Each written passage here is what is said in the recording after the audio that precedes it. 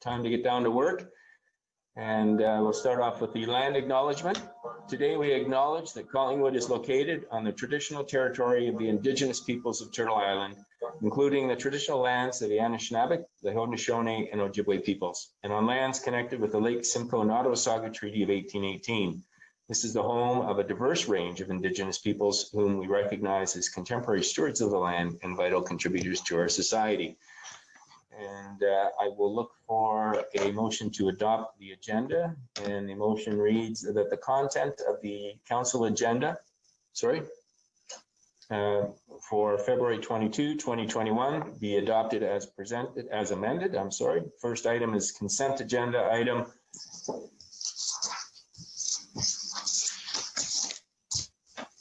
Added 8.3, various residents' comments regarding report P 2021-4 application for permit to destroy trees, Blue Fairways, phases 5 and 6, Cranberry Trail. An additional item, motion added 10.1, development of legislation strengthening the definition of hate speech, Director Culver. An amendment, deputations from Dave Merrill and Bob Tyson be permitted regarding the tree cutting permit matter. And the fourth amendment is a motion regarding the Hamilton Drain Trail traffic lights be amended. And so with those, can I get a mover and a seconder, please? Councillor Berman and Councillor Jeffrey, all in favor? And that is carried. Thank you. And the next item is declarations of pecuniary interest and the general nature thereof. Council, any declarations tonight? Seeing, go ahead, Councillor Hamlin. I received, I'm not sure if you just included this, but I understand Councillor Jeffrey's bringing a motion this evening with respect to the Institute of Southern Georgian Bay and, sorry. It's a notice of motion, yes. Oh, notice of motion. It's a notice of motion. So it will be included under the appropriate item, which is 11, notices of motion. All right, thank you. So I'll declare a conflict for that item because I sit as a member of the board of directors of that institute. Okay, thank you. Any other declarations, Council? Seeing none, if you find yourself in that position as we move through the agenda, please let me know on the general nature thereof. And so the next item is 4.1. It is the amendment or the minutes from the February 16, 2021 meeting. And the motion is that the minutes of the council meeting held February 16, 2021 be approved as presented. I get a mover and a seconder, please. Councillor Berman, Councillor Comey, all in favor? That is carried. Thank you. And is there any business arising from the previous minutes, Council? Seeing none, that brings us to community announcements, and we have a speaker with us tonight. Item 5.1, the Unity Collective Experience, and an update, and it's coming from Marcia Alderson, who is a member of the Diversity Collective. Sarah, can you please patch Ms. Alderson through for us? Marcia, welcome. Thank you very much. Mayor Sanderson and members of council and the public. I appreciate you having us here tonight. On behalf of the Unity Collective, your support is very appreciated. Thank you. Now, we're reaching the end of Black History Month, but this was not just another Black History Month in North America. As of a year ago, the conversation changed. The collective is a group of dedicated citizens, neighbors, advocates, and supporters who are committed to taking action to promote unity in this town. We were formed after global and regional events, after the murder of George Floyd, which then sparked Black Lives Matter movements and marches across the world, and personally in Collingwood. It was an incredible time, 2,000 people marching the streets for what is right and just. And they spoke. They spoke loud and they spoke clear that they wanted change. So thank you to the town of Collingwood for making this possible. And you have formed and helped this group of citizens. And our purpose is to build an inclusive Collingwood that welcomes and celebrates our diversity through unified and collective collaboration and action. Mark my words, I know our town is changing. All cultures are finding their way here because it is the good life. Because they can now work from anywhere and they choose here. Well, we all did. I mean, it is pretty fabulous. So the Unity Collective seeks to see an inclusive Collingwood that is built to welcome and celebrate diversity. A strong community is the sum of all of its parts, given equal consideration and opportunity to be heard and succeed. Everybody deserves a seat at the table. So Black History Month will come to a close soon. Indigenous History Month is just around the corner.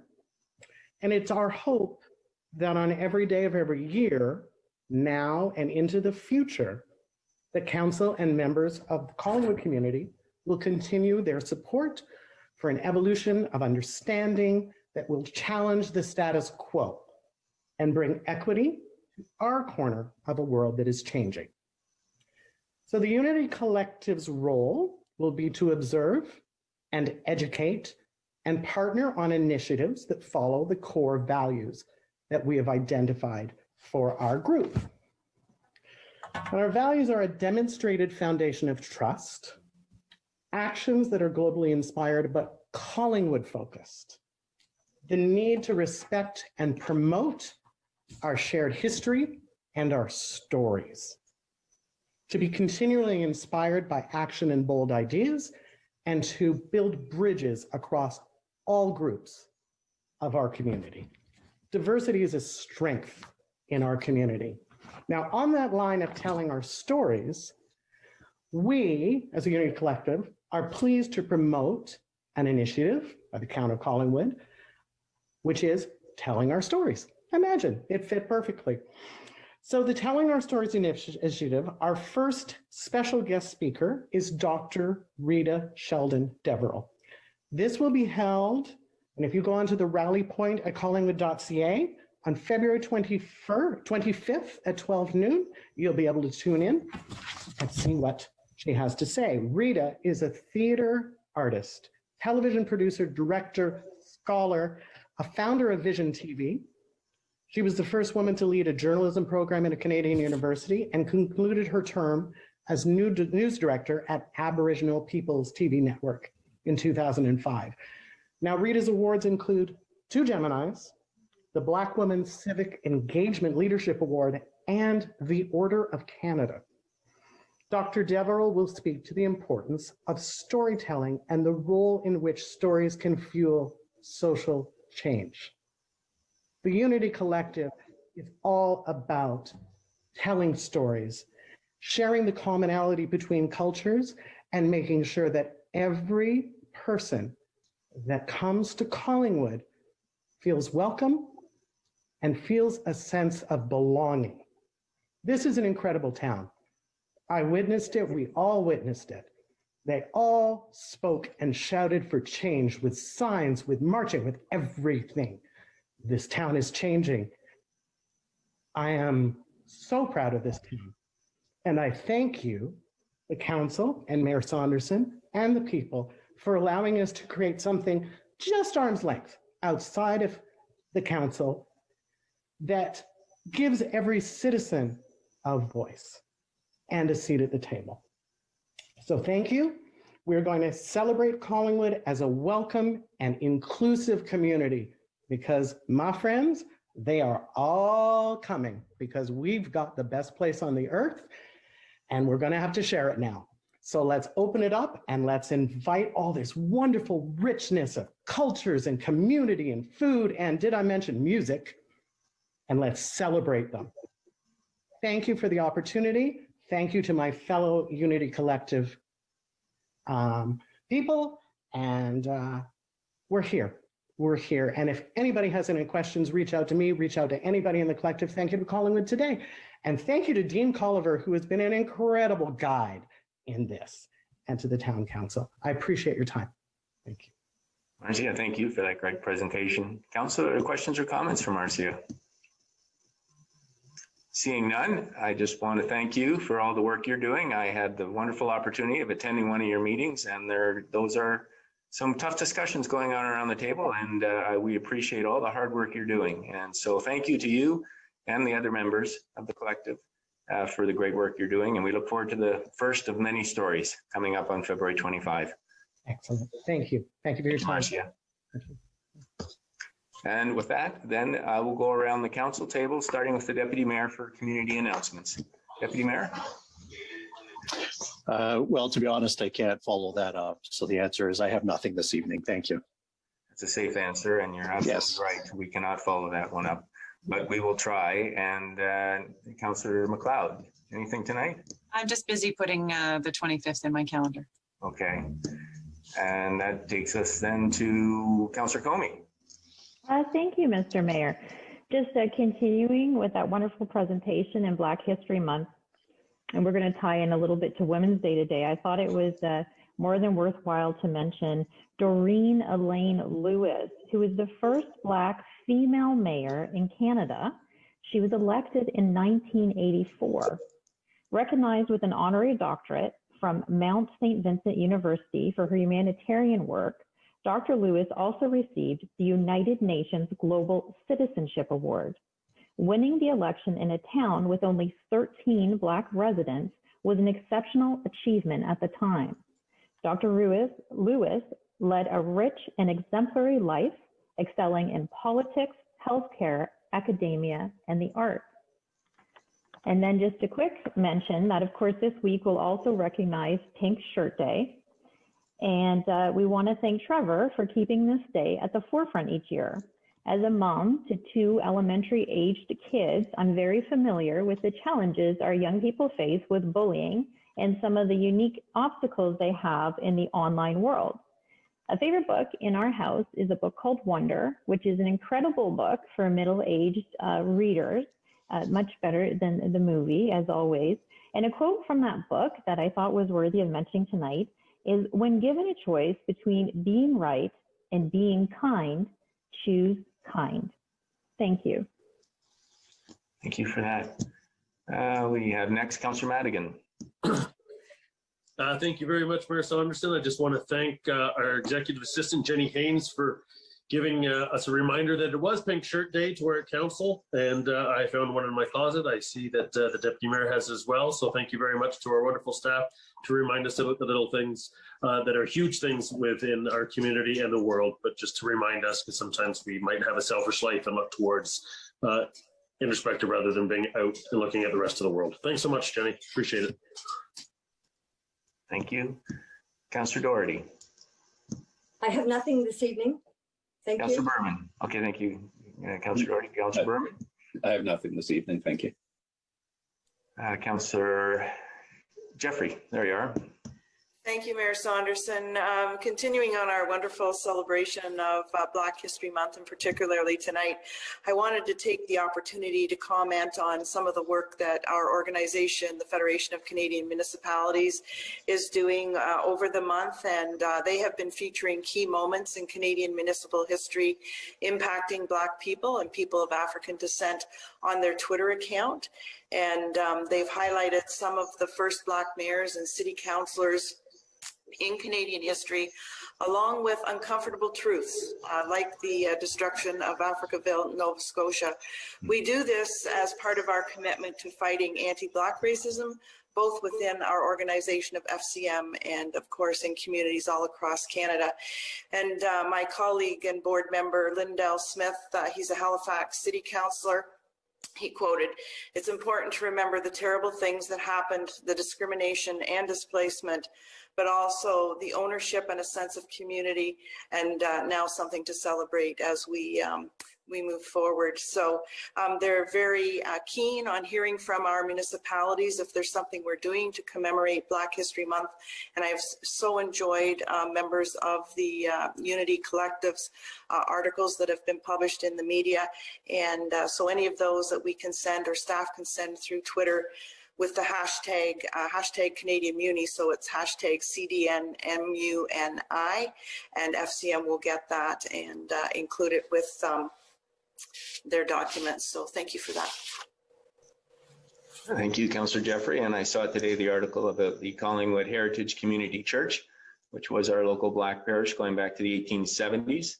And it, of course, is one of the projects of Carolyn and Sylvia Wilson, who also are the champions of the Sheffield Park Black Cultural Museum. And I've been there, and it is a spectacular display there. So when restrictions permit, I encourage everybody to get out and see that wonderful museum. And as well, I'm sure they'd be happy to see you at the church as well. Councillor Hamlin. Nothing this evening, thank you.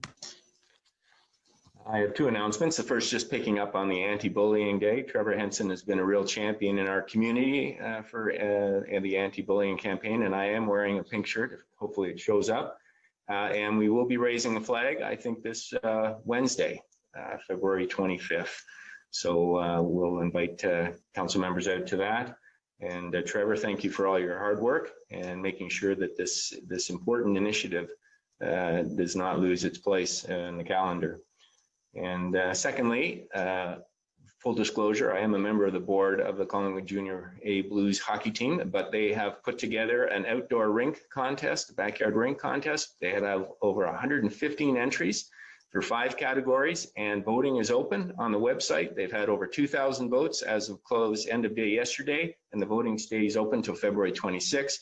This has been a wonderful initiative to get people out skating in the safety of their backyards and socially within their own bubble. So it's great to see. And if you're interested in voting or seeing some of the rinks, and they are very spectacular. I was an arena manager at 11 years in my backyard, and there's some great rinks out there. So go on just to see. And it's great. The polar vortex timed it perfectly. And with that being said, we did get into our public meeting. That's item 6. And I have a script to read, so bear with me.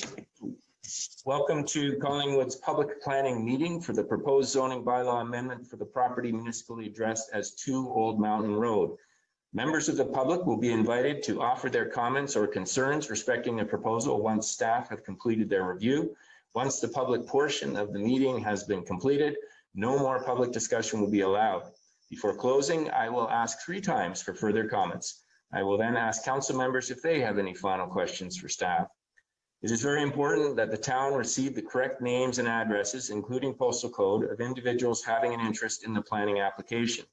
Therefore, if you plan to speak to council at this meeting, or if you want to be notified of any future council or committee meetings concerning the application being considered, you must provide this information. Under the Planning Act, 1, only those who have verbally expressed any comments or concerns here tonight or provided a written submission of any comments or concerns prior to council's enactment of the bylaw have the right to appeal any decision of council to the local planning appeal tribunal.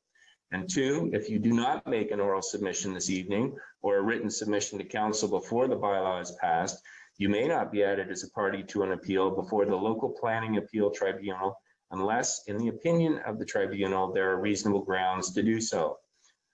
This public hearing is being recorded. Your name, address, comments, and any other personal information are being recorded according to the Municipal Act and the Municipal Freedom of Information and Protection of Privacy Act. The minutes will be available to the general public, including on the town's website. I will ask that planning services also confirm that notification to the public has been given as required by the Planning Act within their presentation this evening. And with that, I will pass it to Director Farr to take us through the presentation. Go ahead, Adam, please. Good evening, Mr. Mayor, Mr. Deputy Mayor, members of council, members of the public, and staff. This evening, Community Planner Justin Tickle will be providing a presentation on this public meeting. Justin? Hi, Justin. Hi, good Stage evening. is yours.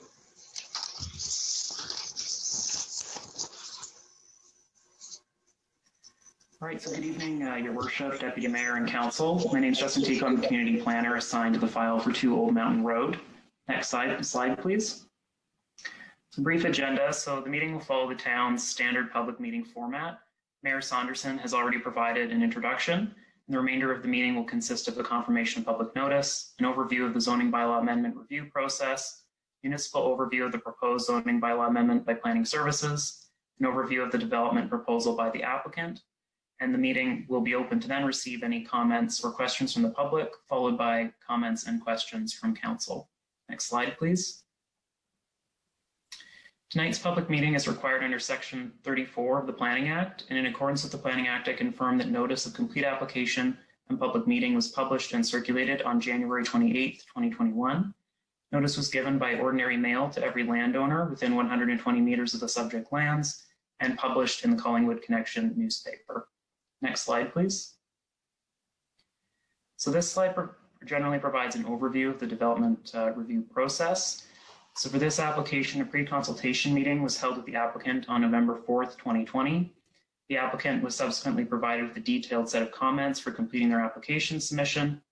Step 2 involves the applicant submitting their zoning bylaw amendment application under the Planning Act, accompanied by the required supporting plans and reports. The applicant submitted the application on January 5th, 2021. The application was reviewed by planning services and deemed complete on January 20th, 2021. Notice of complete application public meeting, as noted, was published and circulated on January 28th of this year. Step 3 involves the circulation of the application submission to various town departments and external agencies for review and comment.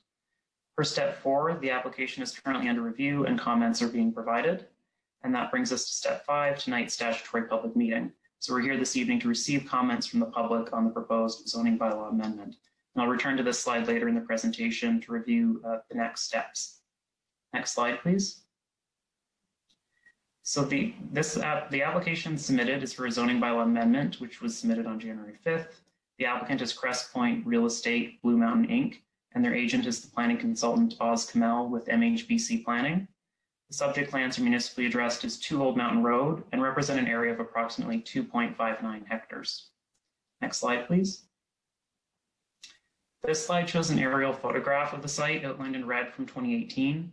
Notable change since this image was taken is the Sleep Country store presently under construction adjacent to the First Street extension. The site's bound by Mountain Road to the north and west, Balsam Street to the east, and First Street extension to the south.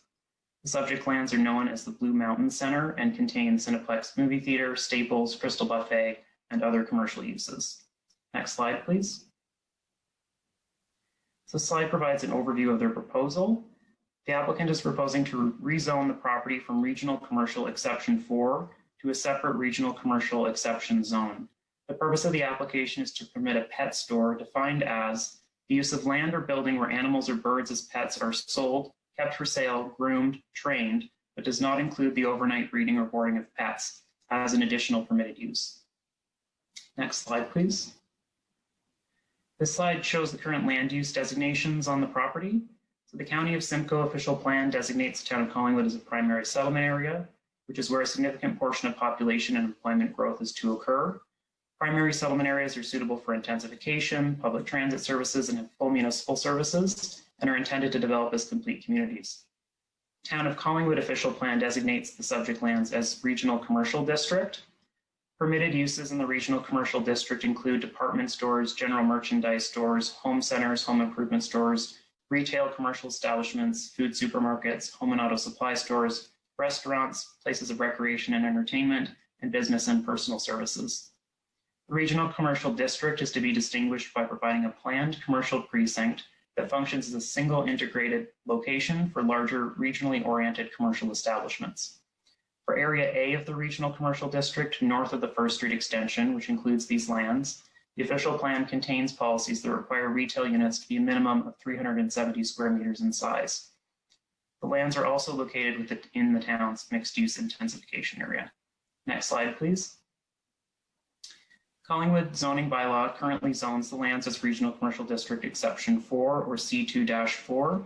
The C2 zone permits a wide range of commercial uses. An exception 4 specifically prohibits department stores, food supermarkets, home and auto supply stores, home centers, and warehouse membership clubs. Exception 4 also contains provisions that require retail commercial establishments to have a minimum gross leasable area of 370 square meters, and further that the maximum gross leasable area for all lands of this zone shall be 9,290 square meters. It also requires a minimum 9-meter landscape strip to be maintained adjacent to Balsam Street. A pet store is not currently a permitted use in the C4-2 zone. Next slide, please. This slide provides an overview of surrounding land uses in the area of the subject property, outlined in red. Surrounding land uses are predominantly also regional commercial district zones, as well as resort commercial C3 and mixed use commercial C4 to the east. Next slide, please. This slide shows the current site plan of the subject property, which is labeled on the plan as parcel B. Circled in red is the existing building E on the property, where the proposed pet store use as defined in the application is proposed to be located. So it's the building that currently has a Crystal Buffet in the end of it. Next slide, please.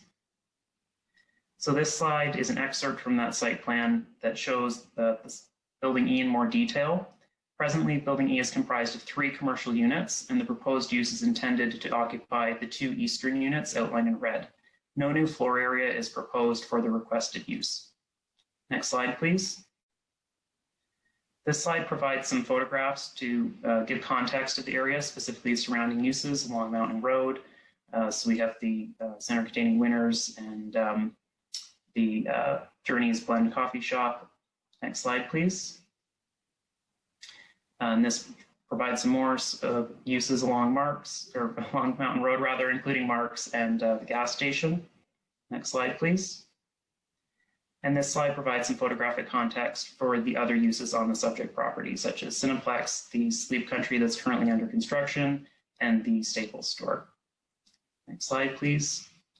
And this slide shows building E, where the proposed use is intended to be located. Next slide, please. So the proposal is still under review by town and commenting agencies. To date, comments have been received from the Nottawasaga Valley Conservation Authority and the town's Environmental Services Department. All comments have indicated no objection or have indicated no objection with standard conditions. Technical comments will be compiled and shared with the applicant so that they may be addressed accordingly. Next slide, please. To date, no public comments have been received on the proposed zoning bylaw amendment application.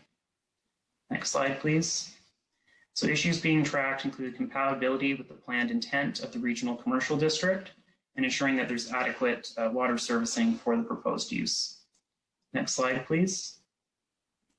So after tonight's public meeting, the next steps include potential changes by the applicant to the proposal based on additional information provided, based on the public input and technical comments received, writing of a comprehensive staff report providing a recommendation on the application to Development and Operations Services Committee and Council, Council's decision on the application at a regular meeting of Council to approve or refuse the application.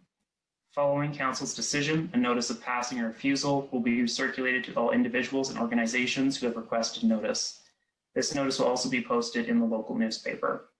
Subsequent to Council's decision, there is an appeal period should anyone wish to appeal the decision of Council to the local planning appeal tribunal. If the bylaw is passed by Council and no appeals are received within the appeal period, then the amending zoning bylaw would come into effect.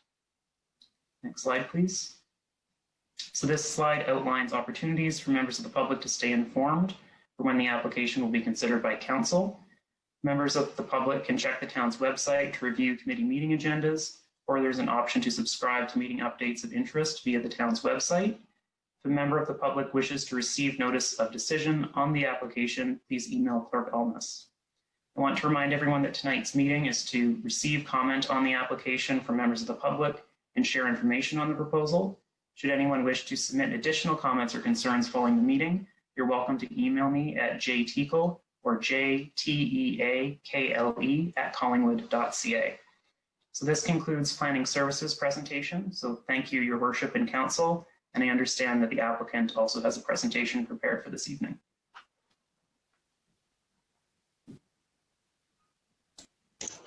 Thank you for that Justin, and I will look to staff to bring in the developer, the applicant, please.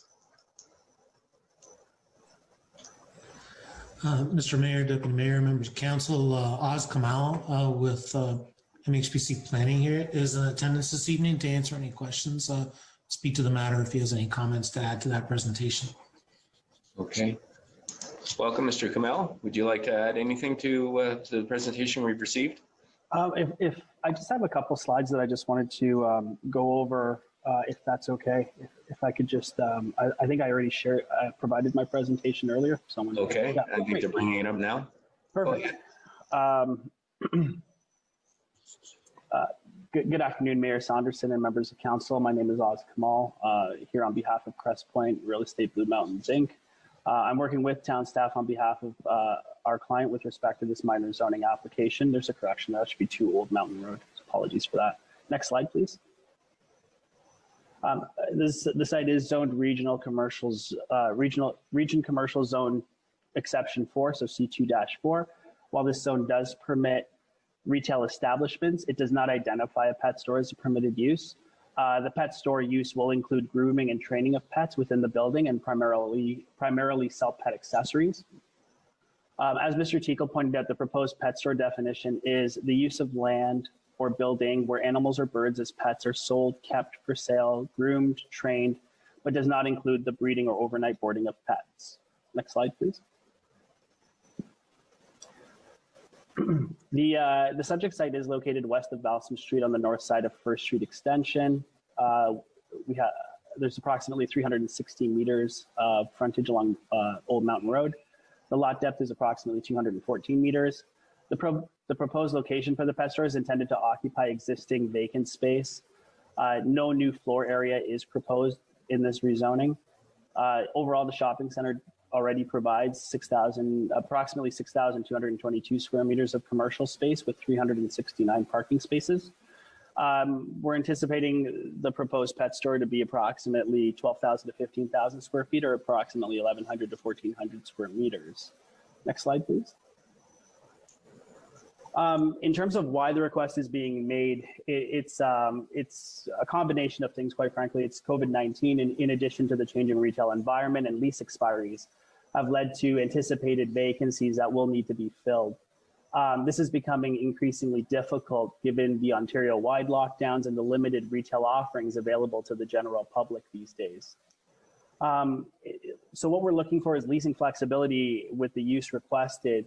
So the existing zoning does permit a variety of uses, including retail. Now, the proposed use will primarily sell pet accessories and have some small pets available as well. The proposed tenant typically will work with the Humane Society and local animal shelters to assist with cat and dog adoptions by having pets in their store. The use will include a training area for pets, as well as a grooming station where customers can bring their pets. And it was just based on the variety of the offerings in this type of a retail establishment that town staff had advised that a zoning bylaw amendment be made to ensure that the retail use and all of its accessory components are properly addressed. Next slide. Next slide, please. Sorry, through the chair, that's the last one. Oh, sorry, I just thought there was a concluding slide, but I guess not. So on that note, I apologize. I'm more than happy to answer any questions from the public or from council. Thank you. Thank you, Mr. Kamal. So I will put the first call out for public comment. Sarah, do we have anyone in the gallery who would like to comment on the public meeting today? Let me remind anybody that wants to speak to this public planning meeting to press the raise your hand feature if you wish to speak, and we will invite you to ask your questions and share your concerns. If you're on a phone, please press *9, and we will allow you to be unmuted, and you'll be required to press *6 to unmute yourself. And at this point, we have Matthew Pretty that would like to talk, so we will allow him to join us. Okay.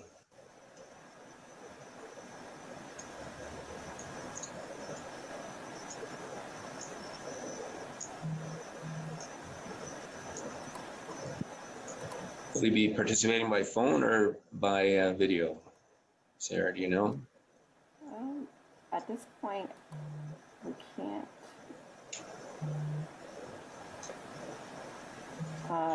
We can't allow him. There's some technical difficulties.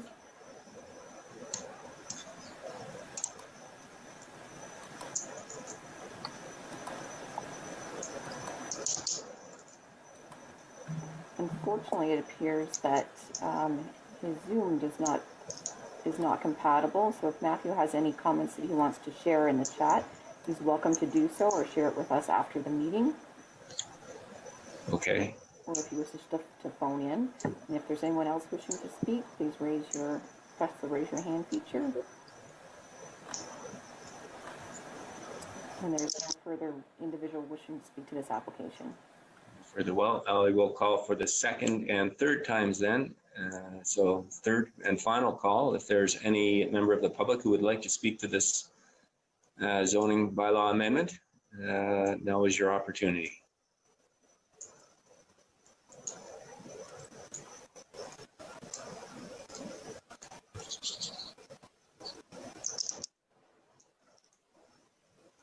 Sarah, you can't hear you very well.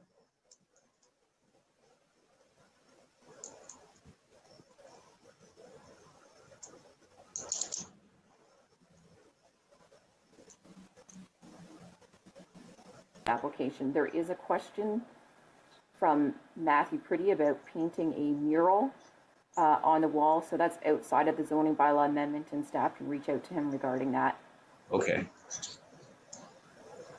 All right. Well, that concludes our public meeting. Thank you very much, Mr. Kamal.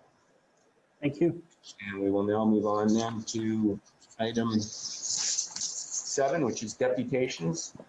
And the first deputation, 7.1, is reopening plans. Andrew Siebert, President, Blue Mountain Village Association. If we can get Andrew through.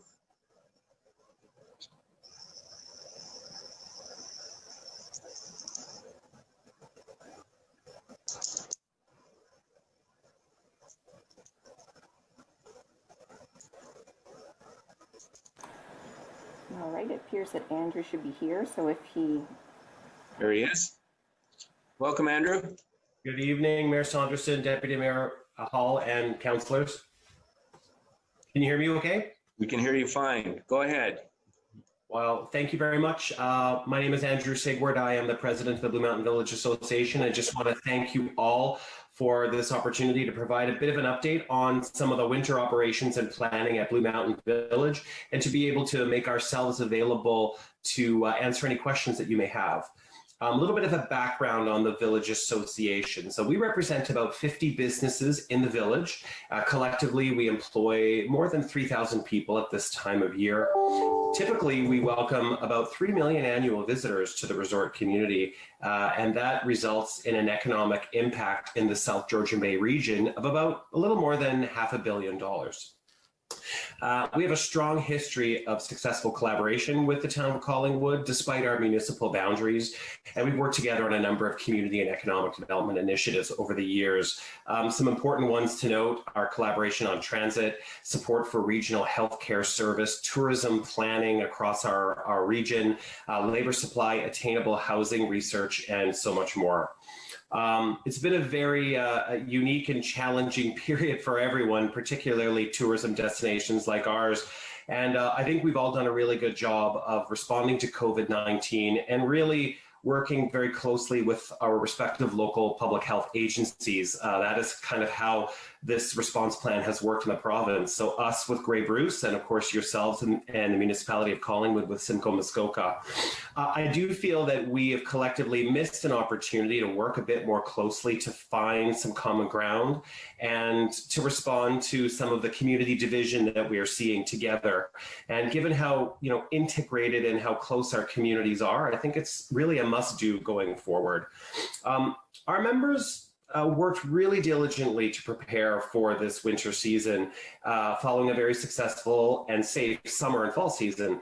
That included an investment of, an unplanned investment in COVID protocols of about a little more than $1.2 million from our membership base in the village alone.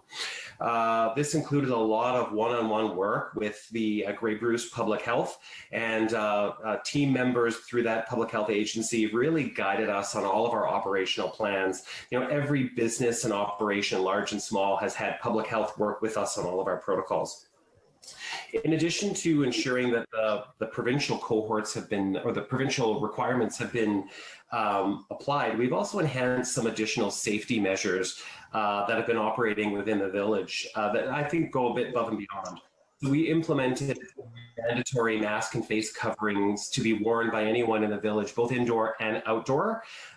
We formed a really innovative ambassador and security team who has been providing on-the-ground education and enforcement every day of the week.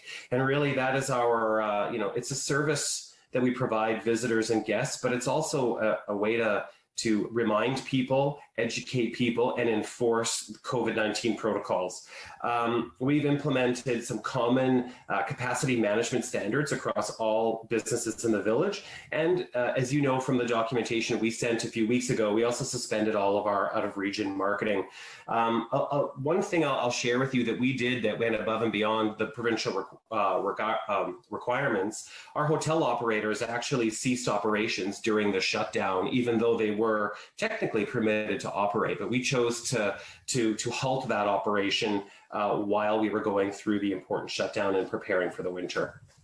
One of the things that we've also done, we've actually done this since the beginning of the pandemic, is formed a regional COVID-19 response working group. So that consists of economic development professionals, tourism stakeholders, municipalities from across the South Georgian Bay area. And we meet weekly with a goal of, sharing some of our demand management challenges and data, and as well as just sharing lessons learned. So I really want to encourage the town of Collingwood to join us more frequently in that forum so that we can share information and help each other be as successful as we can.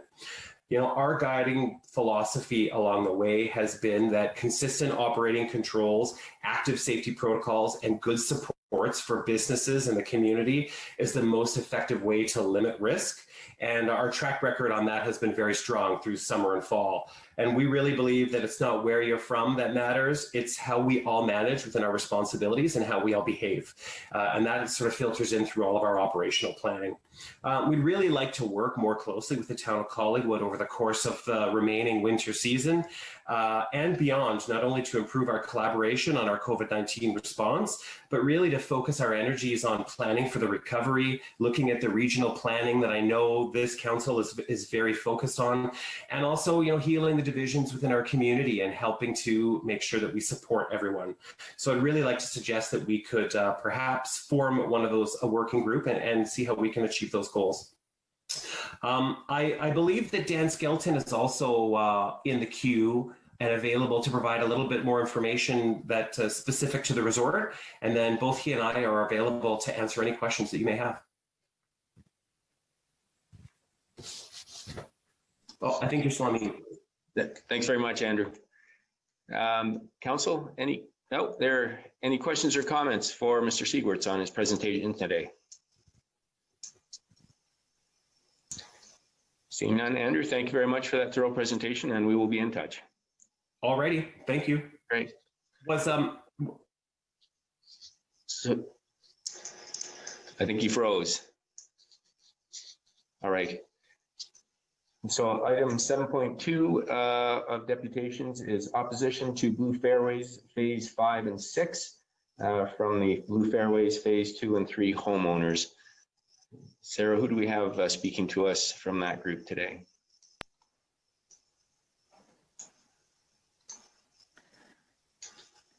Actually, Your Worship, can you hear me? Yes, we can hear you now. Perfect. All right, Stephanie will be letting them in. And Stephanie, if you could confirm the speakers, that would be great.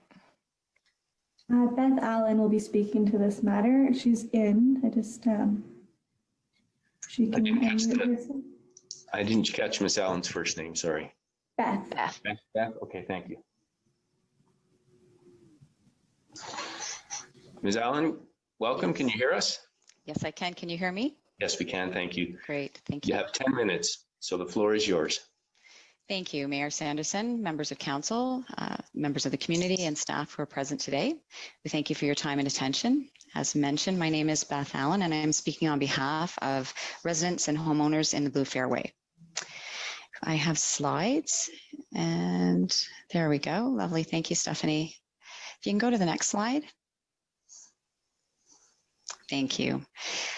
First, let me state that we do realize that the beauty we see here in front of us, that is part of our lovely community, is not something that we will see for the foreseeable future. We do realize there is development planned and it will go ahead. If you can go to the next slide, please. We are aware that this will be our future for a while at some point in the very near future. If you can go to slide 3, thank you. However, we are asking what will be gained by the community of Collingwood by granting the builder's request to fast track this clear cutting of these 17 acres at this time. We're hoping for a better balance between the developer and the needs of the community. Next slide, please. From our perspective, we have 4 issues with the builder's request. The first one is the trust that we have of this builder. As residents of Blue Fairway, many of us do not have any trust for McPherson Builders. You, as members of council and the mayor, have received a number of letters and emails from homeowners sharing examples of our experiences with the builder. I cannot stress enough the sheer volume of deficiencies, the length of time to remedy deficiencies, often resulting in less than desirable results, the time and effort of homeowners to get these deficiencies taken care of, as well as the financial and emotional toll taken on residents as a result of the lack of oversight by McPherson on their building processes. It appears that their business model is one of get it up fast and fix it later, but as we have found, it is not usually fixed. And once trees are gone, they cannot be fixed because they cannot be brought back. We are particularly puzzled by the request to fast track, given that none of our homes have ever been closed on time. Often dates are moved 3 to 5 times before the closing date. As well, trades and supplies seem to be a problem right now, and our phases aren't even finished. As well, they have just began building the 2 condo buildings as part of phase 4. So we're just wondering how that will be completed given the trades and issues with supplies. We're concerned that McPherson's ability to complete outstanding work in our phases 2, 3, and 4 would not be improved by the start of phase 5 and 6. We're also flummoxed that McPherson can offer to pay the town a deposit for trees when the builder has yet to return our grading security deposits. This is now going on for 3 years for those in phase 1. Next slide, please. Further, when it comes to trust, you may or may not be aware that McPherson has already clear-cut an area of this forest. Quite a large swath has been cut down already along the Cranberry East-West Trail. This is an uncompleted portion of that road, but that whole area has already been cleared. Next slide, please. Secondly, the impact on the environment. We're worried about the amount of water in the marshy areas surrounding the golf course, as well as along the Georgian Trail, not to mention along our own properties here in Blue Fairway. Particularly in the spring, what happens when the significant snowfall that we've had this year no longer has trees and vegetation to absorb or help divert the water? What is the plan to reduce the impact of water now and in the future? We are worried about the wildlife. There is an extensive amount in that area. As well, our mistrust of McPherson does not give us any confidence that they will do anything to safeguard the environment. We are already concerned that piles of asphalt that have been dumped along Cranberry Trail will be buried as fill without being properly treated as required. Next slide, please. We really cannot see the alignment with the Town of Collingwood's urban forestry management plan, and we are puzzled as to how, according to the bylaw, The site plan must be approved prior to granting a permit to remove trees, and yet that site plan has not yet been approved. So we're asking, what precedent is this setting for future development? Next slide, please. There's also an impact on our community. Currently, we're already experiencing a lot of traffic and a lot of noise due to the condos that are being built. This isn't a surprise. It is a building site. However, it already is being experienced that the builders are starting before the time that has been allotted according to bylaws and after that time. As well as the traffic and so on. We really would like to know what are the plans to help mitigate the traffic and the noise, and who is going to provide some oversight to ensure that the builder follows any such plans. Our requests, given respectfully, is that really the fast track removal of trees is denied. We've given 4 very solid reasons for this. You have had lots of information from residents in Blue Fairways to give you a sense of what we have experienced with this builder. We would prefer tree removal after the approval of a site plan. We would prefer that the deficiencies in phases 2, 3, and 4 were addressed before the removal of the trees. We request a maintenance of a forested 30-foot buffer of mature trees, that the path to the Georgian Trail that is currently at the Atoka Trail is either something is put in place in interim so that we can have access to the trail, that there is a fulsome assessment of the impact of the water table and runoff prior to tree removal, that perhaps there is consideration for 2 phases rather than clear cut and build in one fell swoop, that there is some sort of assessment and plan for traffic congestion, and that the oversight of the developer during tree removal and building phases to ensure adherence to any sort of requirements, bylaws, etc., and to ensure that there isn't any issues with grading and drainage, which I will say has been quite an issue here in Blue Fairway, and that the penalties are in place for any bylaw or environmental infractions. Next slide, please. We all love Collingwood. That's why we're here. It's a beautiful place. It's magical. And we would like to ensure that that magic continues and ensure that there is an equitable balance between the needs of the developer and the needs of the community. Thank you. Thank you, Beth, for your presentation. Council, are there questions or comments for Ms. Allen? Seeing none, thank you very much for your time today, Ms. Allen, and for your comments. Thank you. Next, Sarah, I think we have Day Merrill for a deputation as well. Yes, we do. We'll allow her in.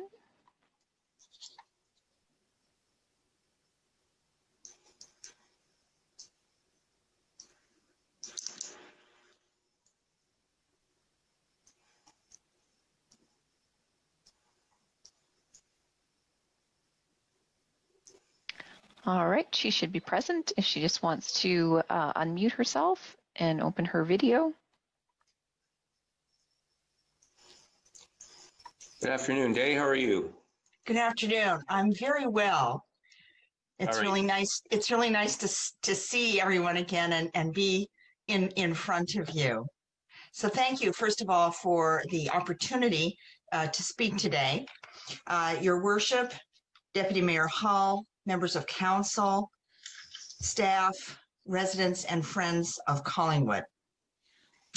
In my 2+ year term as your first poet laureate, I had many opportunities to create and deliver poems on behalf of the town, various aspects of things that make Collingwood majestic and magical. This offering is another in that same vein, and it is specifically dedicated to the residents of Collingwood, human, animal, plant, mineral, in particular, the 7 grandfathers that we honor every day in the Awan Gathering Place. The poem is entitled, Not Today. There may be times when clear-cutting acres seems needed, when long-term accountability is ceded to attainable profits, speaking louder than sustainable practices. Times when surfing the wave of a bubble is so gripping that a blind eye is turned to what is slipping away. But not today. There may be places where trees are impediments to progress, clinging to sediment, impeding the process, merely objects of sentiment, no heed paid to residents, human or otherwise.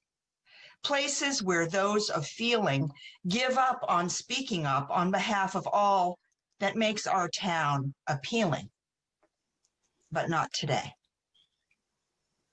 There may be councils that decide the will of developers trumps the will of the people it is bound to serve, that allow speed and greed to have their way. Councils that think and act that way and vote for expediency versus any real need for immediacy. But please, not today.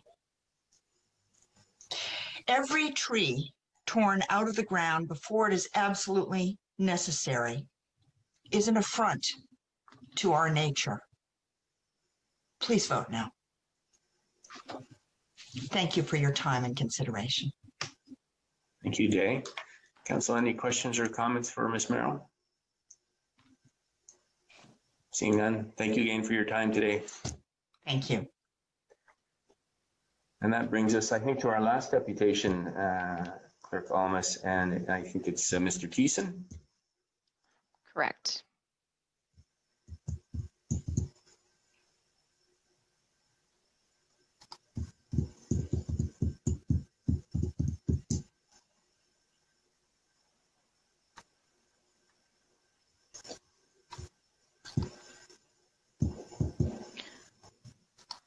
All right, we don't see an individual named Mr. Bob Thiessen.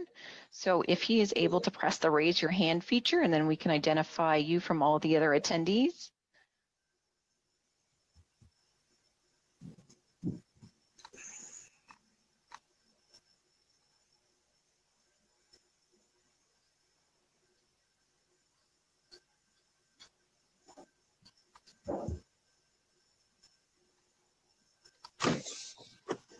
All right, Mr. Thiessen should be present if he wants to unmute himself and turn on his video.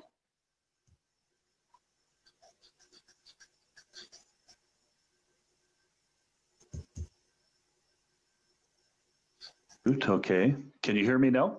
We can hear you. We can't see you though, Mr. Thiessen. All right, let me see if I can. Oh, here we go. I think. Yeah, we can see you now. All right, awesome. All right, go ahead, Mr. Thiessen. Welcome. Okay, sorry, it's Tyson. Tyson, Mr. Tyson, Yeah. sorry. Just like Mike Tyson, but it's the Dutch version. Okay. Thank you very much. I apologize because number one, I don't have a pink shirt. I don't have a poem or a PowerPoint presentation. But again, thank you very much for allowing me to speak with everybody tonight. Deb Doherty, thank you to you for joining, myself and several neighbors here for a walk of the Cranberry Golf Course yesterday, 2.5 hours that we spent walking with, it was a beautiful day, but anyways, I represent, informally, the 2,700 people that have signed our petition. Hopefully you guys all have that. Can you acknowledge that you've received that? No? We received the email this afternoon. Yes. Yeah, I sent you an email of the names. So we have 2,700, I'm going to say Collingwood residents, but there may be a few that are visitors in that list that are very much opposed to clear cutting, 18 acres of forest starting in March when significant issues haven't been addressed yet. So we're hoping that the town will listen and we'll delay that vote. That's really what it's all about. Delay that vote until those issues, those two very significant issues from our side are addressed. And I got to say that I haven't met Beth Allen, but you know, I could use her PowerPoint presentation right now because it covered everything. The first thing is, you know, we look at the Cranberry Golf Course. We all love it. You know, it was a beautiful course, and it's starting to get ugly. So if you walk along some of those McPherson earlier phases, it's an ugly course because you see townhomes right on the edge of the fairway. And that's wrong. That's wrong for golfers. It's wrong for nature lovers. It's wrong for nature. And it's wrong for Collingwood. And we got to fix it. If I turn back time, the older developments all had a buffer, all had a tree buffer, a mature tree buffer. So Beth Ellen had the 30-foot wide buffer of trees in her presentation. You know, I couldn't agree, you know, more. That's so important for the town of Collingwood, for everyone. So, you know, that should be fixed on the previous phases, and it should certainly be addressed before a single tree is taken down in the 18 acres between fairways 7, 5, and 4. Now, it's not, you know, I got to say, it's not McPherson's fault because the owner of the golf course severed all of those trees between his fairways, which is wrong. The town of Collingwood shouldn't have allowed that. I don't know when that was. It was probably, 15 years ago for all I know. But it shouldn't have been allowed because it destroys the beauty of the golf course. That Cranberry Golf Course, is wonderful. They allow us to use the cart paths and the trails and to walk it when the golf course is closed. So in the winter months, and there's a ton of people. Many of them have signed that petition that walked that golf course, and Councillor Doherty walked it yesterday for 2.5 hours. So we don't want to lose that. Collingwood doesn't want to lose that. So that's one thing. It's not about a view. It's about, you guys taking the time, walk on the earlier McPherson phases, particularly, I picked two fairways, fairway 12 and 14, and you see nothing.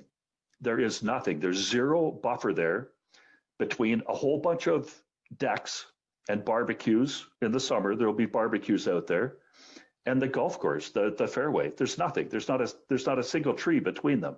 That's wrong. That's wrong for Collingwood. That's wrong for the animals. That's wrong for the birds. That's wrong for everybody. The older developments kept that buffer in place, and maybe it was the golf course who did that because it was their land. But if you look at the links, I'm going to concentrate on the Cranberry West developments, the 5 links condo boards, the Briarwood ones. There's a buffer between the development and the golf course. It was golf course property for the most part, but there is a buffer there. It's solid, mature trees, which is beautiful. That's the way to do it. That's the way to maintain the beauty and have a balance between development and nature. So we know that land was severed, and it was bought by McPherson with the understanding that they could develop on it, but they shouldn't clear cut, all 18 acres and build every square foot within that 18-acre envelope. They should leave a buffer to the golf course. Okay, the second, so until that issue is resolved, and I know they say stuff like, well, we'll work with the town planners and we'll replant some trees, but sorry, we look at the earlier phases and we look at fairway 12 and 14, and I'm sure there's other ones that are as bad or worse. and there's nothing there. And we don't want to see the same thing done on fairways 4, 5, and 7. So that's one issue, major issue. Let's go on to the Atoka Trail. I think people finally understand that the Atoka Trail, which is our link from Cranberry West, from that bus turnaround to the Georgian Trail, it's on McPherson land. If McPherson wanted to, they could park their construction equipment right on that trail and eliminate it. Yeah, we understand that. It's their land. The trail runs right through their subdivision. It needs to be relocated for them to develop. Yeah, we understand that. So they proposed a trail to the east, coming off of, I'm going to call it Cranberry Trail East, the road, which isn't finished yet, but they proposed moving the trail to the east, the Atoka Trail to the east. So, but there's a ton of people, and I'm going to say 2,700 of them signed a petition that use that trail every day. So we can't lose that trail. We can't lose that connection to the Georgian Trail for a day. So have the alternative trail, in place first, and it should be treed. We don't want a naked sidewalk or gravel walkway with no trees. Have it treed that the bikes can use, that the skiers can use, that the snowshoers can use, that the dog walkers can use, all of that. And I'm gonna add one more because it was a very good suggestion from one of the neighbors here. Because that trail has moved so far to the east, make sure that it's got adequate parking, because a lot of people like driving and parking somewhere to take the Georgian Trail. So make sure that it's got legal parking to access the trail. And then give the people of Silver Glen, which is a large new development, and Briarwood, because they're losing the Atoka, give them access to the Georgian Trail on the east side of hole number 6. It's very, very short, and a lot of people use it already, but during the golfing season, the golf course can't allow people to walk on the golf course, so it needs to be tweaked a little bit. So that should be done as well before a single tree is cut in that 18 acres. All three of those things should be done. The 2 trails, the one east that McPherson is showing on their site plan, although it needs to be treed. The one west of hole number 6 for the residents, I'm going to say for the residents of Briarwood and Silver Glen, although anybody can use it as long as they don't bring a car. So if they walk to it, that's fine. They got used to it. And revise that site plan so that it's got a 30-foot width of buffer to the golf course, so that we don't lose the beauty of the golf course. And personally, I would add another one, which is go back to the earlier phases of that McPherson has built and plant some frickin' trees. And you don't have to plant little 3-foot saplings. Plant 10, 12 footers. Do the right thing. And if McPherson wouldn't do it or won't do it, then the town should do it. Because that's what Collingwood needs. Keep that golf course beautiful. Don't make it naked like 12 and 14. So long story short, please delay this vote. There's no reason why the town has to rush into this. Don't start tearing these 18 acres out in March. Leave it for the fall. Leave it till after nesting season, and use the time between now and the fall to take care of all of the broken things that we see already, like the lack of trails to replace the Atoka, and like the lack of trees on fairways 12 and 14. Thank you, Mr. Tyson. Yeah, that's your 10 minutes. So yep, it's a good place to leave off. And I think you gave us a good airing of your views there. Council, are there any questions for Mr. Tyson? Seeing none, thank you very much for your time tonight, Bob, and for your comments. Okay, thank you. All right, Council, that brings us to our consent agenda.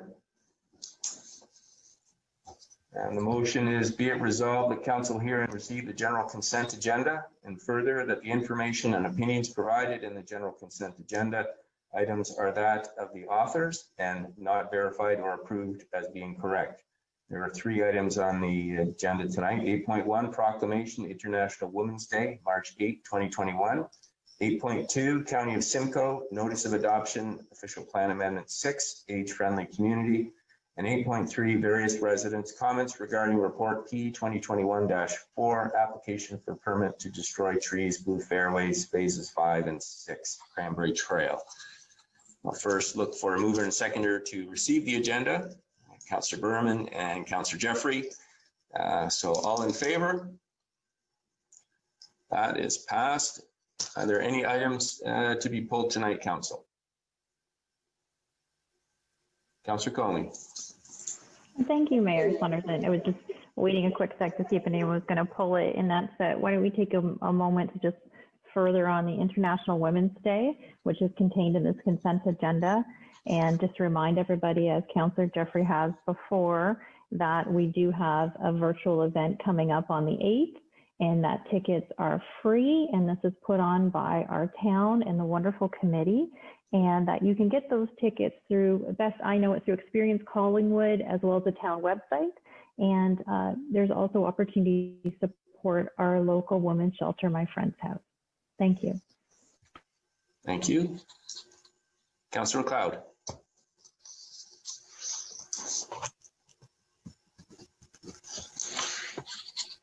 Sorry about that.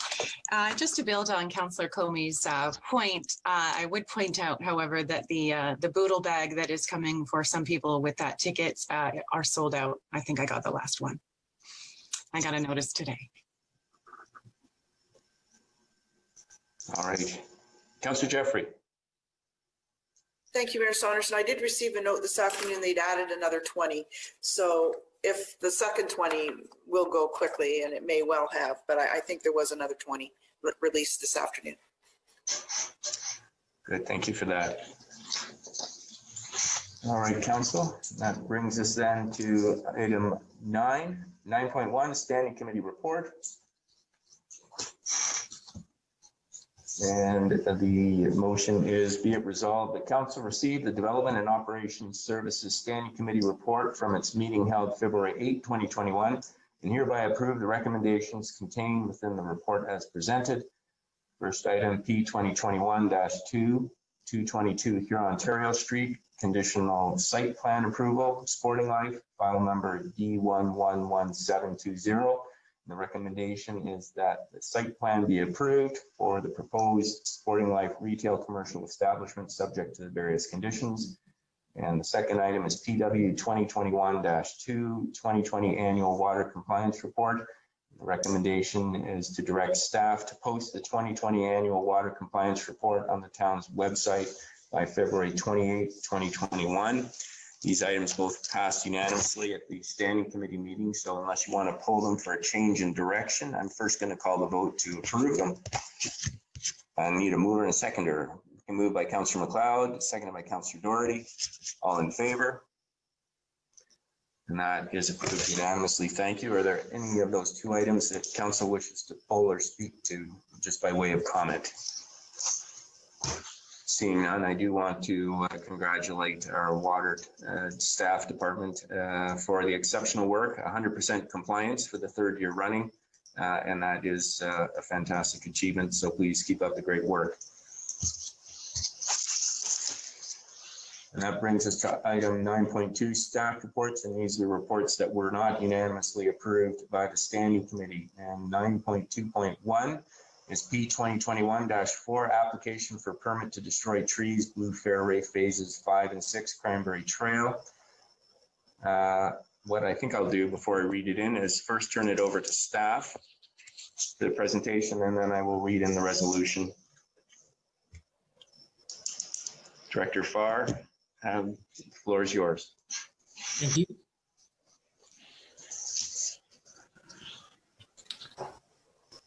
Mr. Mayor, Mr. Deputy Mayor, members of council, members of the public.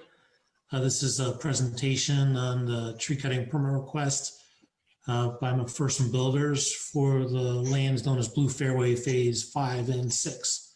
So in this presentation, I'm going to provide a brief overview of some of the matters that were raised at Development and Operations Committee, and I'm going to provide an update on things that have happened since that meeting. Next slide, please. So the subject lands are located about midway along the stretch of Cranberry Trail at the terminus of Cranberry Trail East and the terminus of Cranberry Trail West, which are portions of roadway that are intended to be joined ultimately. And it's across a portion of these lands that are owned by McPherson Builders. These lands include the existing Cranberry Atoka Trail, as you can see, delineated in orange on the drawing. Please.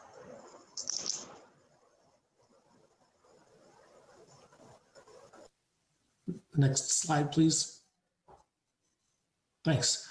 So the extended tree removal, it mirrors the forested cover that you see in the previous image. This is kind of a sketch that delineates the extent of the area. Next slide, please. The intent is to facilitate tree removals for 249 unit development. It's a subject of site plan application file D11-1619. Next slide, please.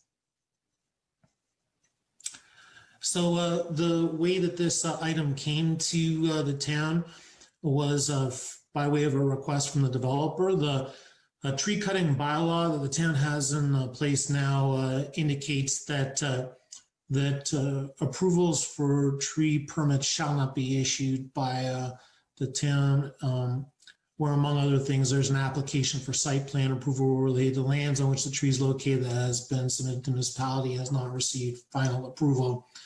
Otherwise, staff have the authority to issue permits. So in this case, staff do not have that authority. The bylaw includes an appeal mechanism to council. In this case, due to timing, staff brought the request directly to council. The applicant provided an application submission for council's direct consideration. As relates to this application, town staff consulted with the town solicitor, who's advised that the town should consider recommendation changes in its proposed recommendations that address the mechanics of the bylaw, and the fact that the recommendations in front of council tonight call for a delegation of the approval to the Director of Planning and Development Services based on conditions that are set out in the recommendations. Otherwise, if staff had been able to, staff would have included the full scope of the permit approval in the recommendation tonight by way of a development agreement. And as it happens, we haven't been able to finalize that development agreement for your consideration. So these amendments to the recommendation had to be made. Next slide, please. So the status of this file is we're awaiting a third submission on a site plan application.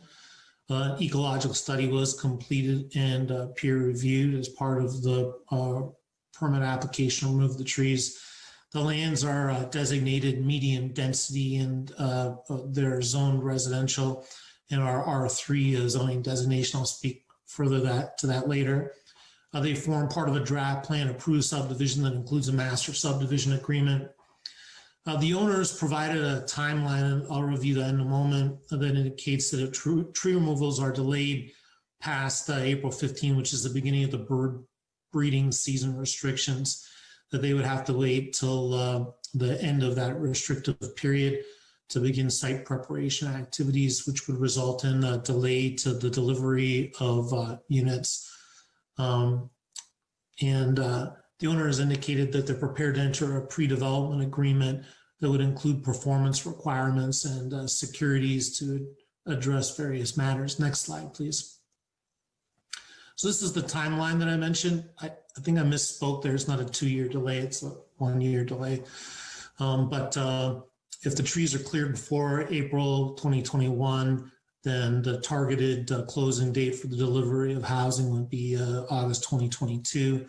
Whereas if the trees were cleared after April 2021, which would be at the end of the bird breeding season, the delivery of units will be delayed until May 2023. Next slide, please. So this is an overlay of the proposed development on the air photo. And in this slide, you can see the proposed new trail location, which is located at the east end of the development. You can see it denoted on the right-hand side of the site plan. And it runs from the current location of the connecting link at the Georgian Trail. Instead of traversing the site, it runs more directly to Cranberry Trail East along the periphery of the development. Next slide, please. So this slide is supposed to be animated, so this would have been more dynamic had it animated. In any case, this just shows you another indication of the layout of the subdivision relative to the adjacent site. Next slide, please.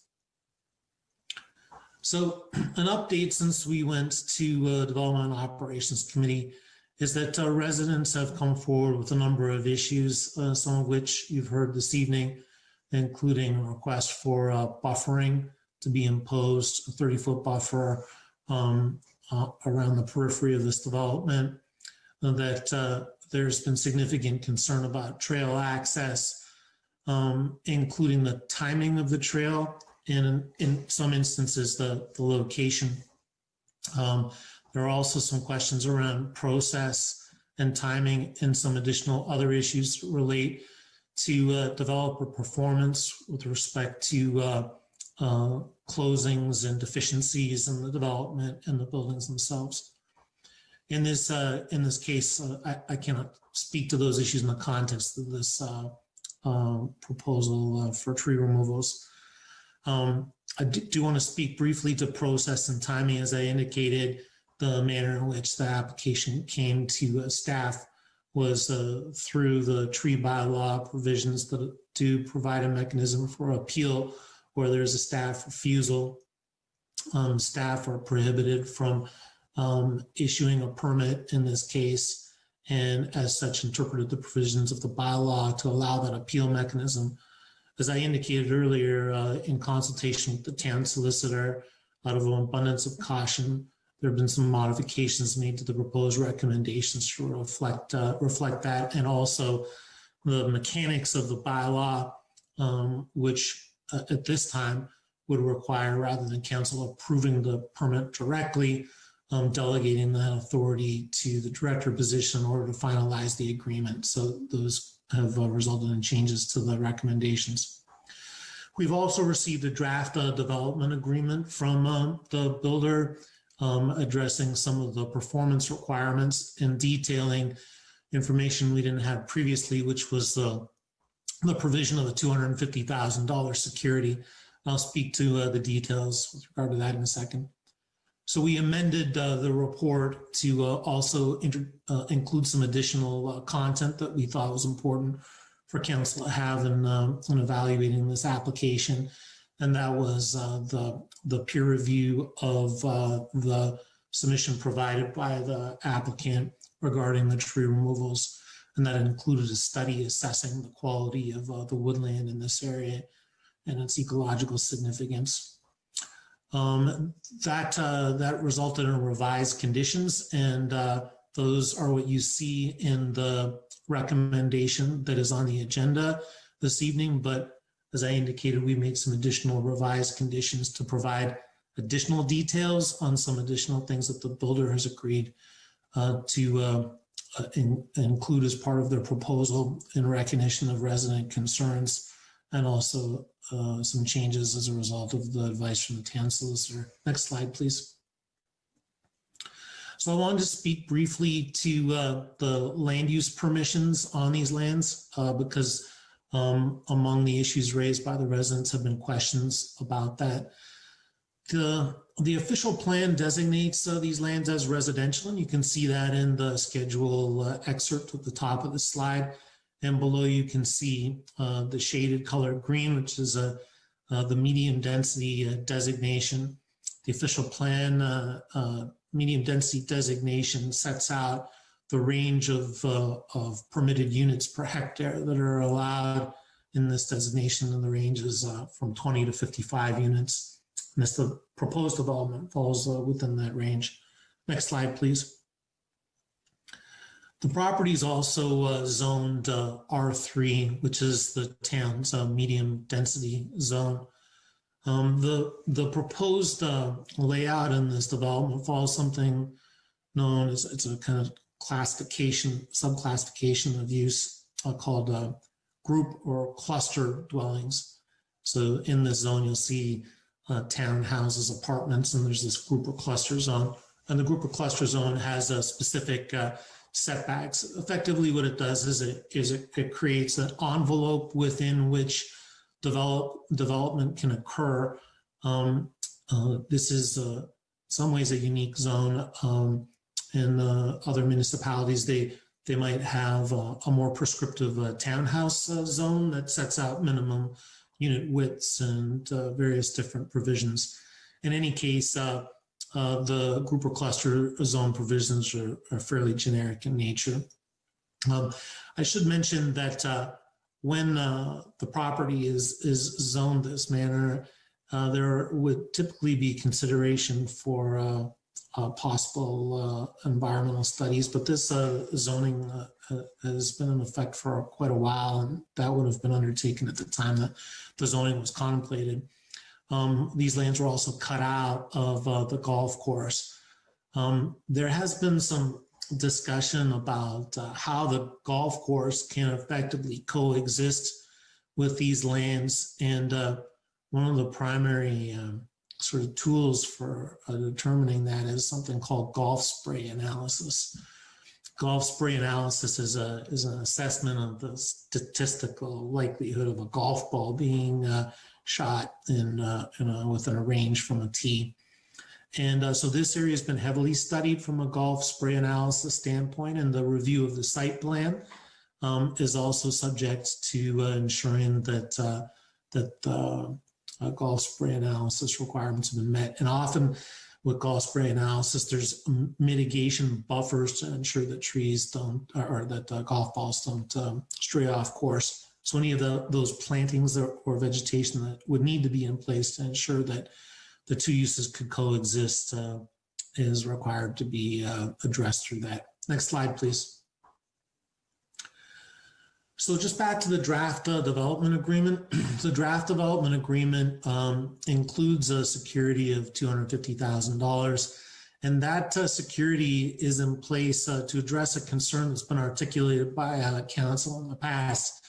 That concern is that an approval would be issued and then the development would not be implemented and the site would be bereft of trees for a prolonged period. So this commitment that's been made in the draft development agreement by the builder is that the infrastructure works would be complete on the site by February 22, 2022. If they weren't completed at that time, that the town would be able, subject to the provisions in the agreement, to draw down on those securities to replant either on this site or on another site, and or construct a trail if there was trail disruption. So that was what our draft development agreement looked like. We've since been able to make additions to this agreement, but this draft contemplated completion of a permanent trail by February 22, 2022, and include the associated provisions. Next slide, please.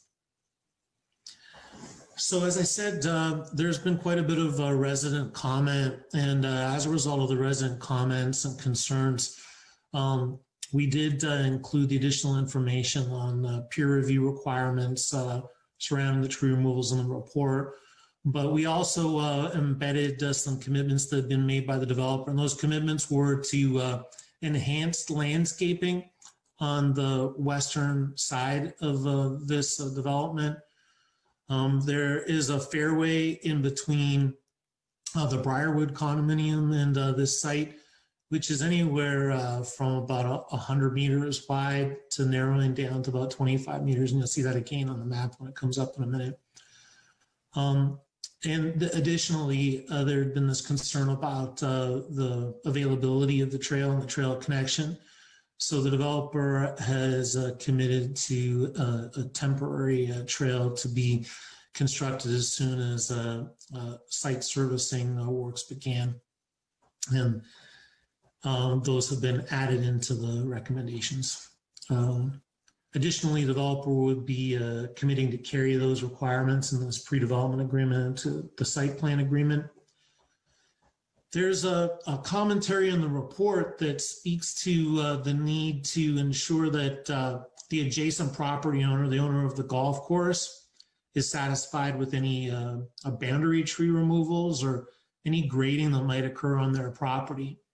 If there was any conflict in the removal of that vegetation with, for example, the golf spray analysis, or if there was a concern from that property owner about that vegetation removal, then that would require a revision to the tree removal application.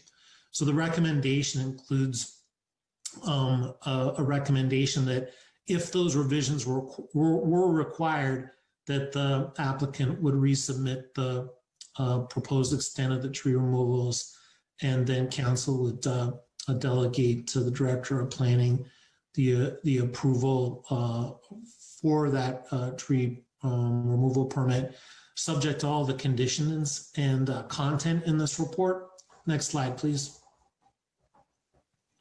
So this is just sort of for the record here for the clerk and for council. This is the revised set of recommendations associated with this, and the clerk will have this available for reference later. Next slide, please. So I wanted to draw council's attention to this schedule from the official plan. This schedule identifies the rough location of the trail connection that's contemplated across these lands. And it's relatively close in proximity to the proposed location that's set out in the site plan application. Next slide, please. So the next steps would be if council was to approve the recommendations in the report as amended, then we would confirm the implementation details. So that would be to finalize the development agreement in accordance with the content of the recommendations, receive the associated securities, and the commitments would be captured in the agreement, and then the permit would be issued. Except under the circumstances where I indicated earlier, where if there's a conflict with off-site vegetation removal or boundary tree removals. And I believe that concludes my presentation, and I'm pleased to answer any questions that you might have. Thank you, Director Farr. I think what I'll do is read in the recommendation, and then we can ask questions.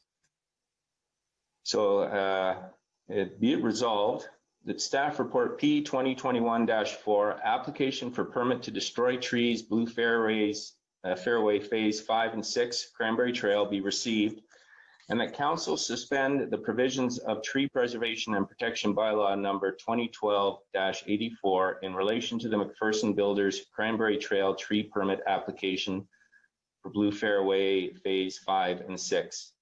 And that council authorize the issuance of a permit to destroy trees, McPherson Builders Cranberry Limited, for the vacant lands currently the subject of site plan application D111619, located at the terminus of Cranberry Trail East in the town of Collingwood, subject to the following conditions to be fulfilled to the satisfaction of the Director of Planning Services. 1, resolution of matters identified by staff, and second submission site plan review comments for the subject lands dated October 2020. 2, satisfaction of town landscape architect peer review comments on the application for a permit to destroy trees, Appendix C. 3, provision by McPherson Builders, Cranberry Limited, of $250,000 in securities to be drawn upon at the discretion of the Director of Planning Services for related compensatory costs, including but not limited to tree replanting and or restoration of a temporary trail connection across the subject lands from Cranberry Trail to Georgian Trail if the owner fails to meet the performance requirements set out in the associated pre-development agreement. 4, the owner enter into pre-development agreements that sets out the performance requirements related to various commitments and terms under which securities may be drawn, including but not limited to A, the timing of complete installation of sewer infrastructure be undertaken by or before February 22, 2022. B, the temporary trail connection be constructed at the proposed location on the eastern extent of the subject lands at the outset of site servicing operations, where interruption to trail connection between Cranberry Trail and Georgian Trail is minimized to the greatest extent possible. C, the permanent trail connection be established by February 20, 2022. And D, the enhanced tree plantings comprised of an increased number of trees and species be planted and secured on the west side of the project, subject to related provisions and extensions where adequate performance has been demonstrated as applicable. And further, that the owner agrees to include within the forthcoming site plan agreement for Blue Fairway 5 and 6 site plan file D111619, a requirement that the McPherson Builders, Cranberry Limited, incorporate and agree to all related matters addressed in the aforementioned pre-development agreement. And further, that in the event that boundary tree removals and or off-site grading resulting in tree removals cannot be supported, the applicant submit a revised permit application that the Director of Planning Services be authorized to evaluate and issue the related permit subject to recommendations in Report 2021-4, the analysis contained therein, and to the satisfaction of the Director of Planning Services. Can I get a mover and a seconder, please? I have a request to speak, and I've got you on my list, Deputy Mayor, but first I'm going to get this on the floor. So Councillor McLeod and Deputy Mayor Hall, and go ahead, Deputy Mayor.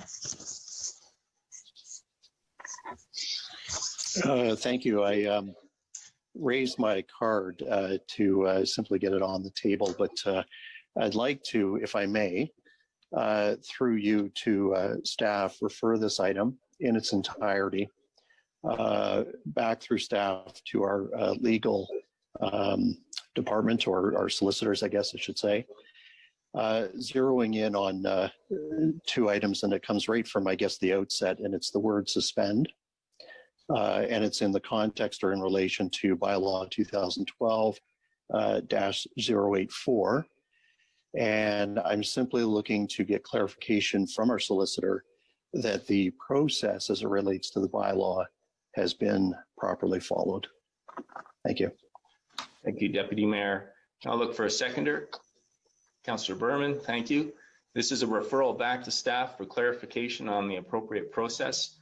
And I understand the Deputy Mayor's concerns. It is a referral, so there is no debate on the topic.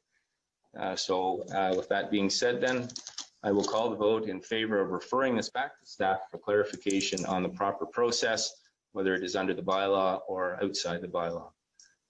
And with that, I will call the vote then. All in favor? Opposed? Duly noted, and that referral is carried. So that takes us then to item 9.2.2.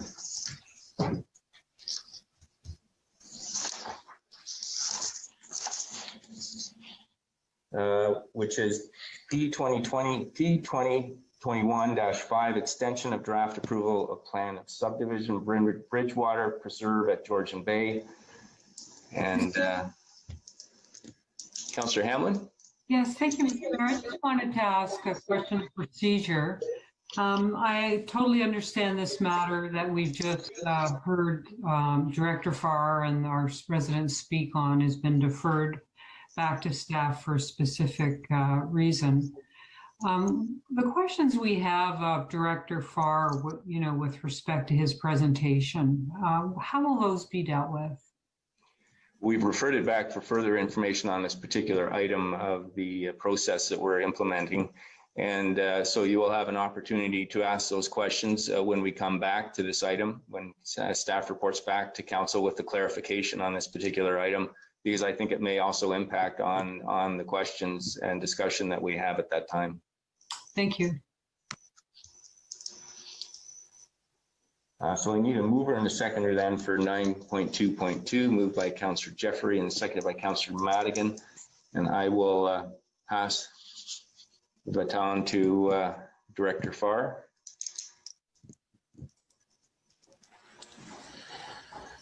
Thank you. Is there a presentation there on this file? I'm not sure. Through the chair, I wasn't provided with one. Okay, well, that's fine. So this item was brought to Development and Operations Committee. It deals with the lands on Highway 26 near Princeton Shores. And this is a draft plan of subdivision approval extension that contemplates the development of 320 odd townhouse units in a group or cluster designation, an R3 designation. This subdivision has been extended a number of times. In this case, the staff are recommending the 4-month extension to allow for some more detailed review of the existing conditions, primarily in the context of the concurrent rezoning application that's been filed on the property. A rezoning application has been filed on these lands that would rationalize the current zoning and allow for an increase in the units from 300 odd townhouses up into the 600 unit range. That number of units would fall within the medium density designation that currently applies to the property.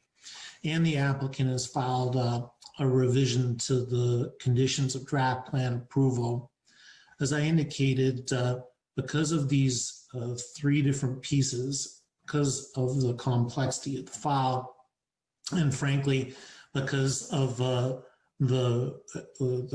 lack of resources relative to what all is going on in the community right now, we were recommending to committee and then to council that we be given a measure of more time to follow up with the proponent on their zoning bylaw amendment application and better understand their intent with respect to these lands, and also review the current conditions and potential future conditions in their entirety in order to provide the most well-rounded, well-considered recommendation to council on this matter. Thank you, Adam. So I'll read the recommendation. We'll get it on the floor. That staff report P2021-5 extension of draft approval for plan of subdivision Bridgewater preserved at Georgian Bay be received, and that council extends the draft approval for the proposed Bridgewater plan of subdivision for a further 4 months to June 29, 2021, and the council directs staff to continue their review of the draft approval and bring forward a further recommendation report dealing with the development proposal prior to the June 29, 2021 lapse date. Can I get a mover and a seconder, please? Moved by Councillor Berman, seconded by the Deputy Mayor. Questions or comments, Council? Go ahead, Councillor Dory, and then Councillor Hamlin. Thank you, Your Worship. I'll just speak to the motion. During standing committee, I did support this motion, but upon further consideration, I have changed my mind and I will not be supporting this proposal. The reason being that of all the development applications that we have in front of us, they should be subject to the most up-to-date, the most stringent planning policies, and not be based on a plan that was approved 14 years ago, albeit via OMB decision, and has sat on a shelf. Times change and climate changes. Water levels are at record high. Climate change mitigation science has changed and has put increased value on green spaces and on wetlands for stormwater absorption and carbon sequestration. The list of species of concern or at risk has grown, and at least 3 of them are known to inhabit the Silver Creek wetlands. Of all the proposed developments under consideration by this municipality, none have more potential ecological, social, and health implications than this one. Today, more than ever before, we must consider these merits along with just the planning merits. All of our development applications should have a best before date, and presently they do not. We are fortunate in that we are on the eve of the release of a new official plan that will incorporate a year's worth of input from the public, staff, and council. So I ask, why should we grant this approval against standards that are established under an outdated official plan? It's anticipated that the official plan review will also address matters that will serve to protect the town's interest better, such as expirations for draft plans. Thank you.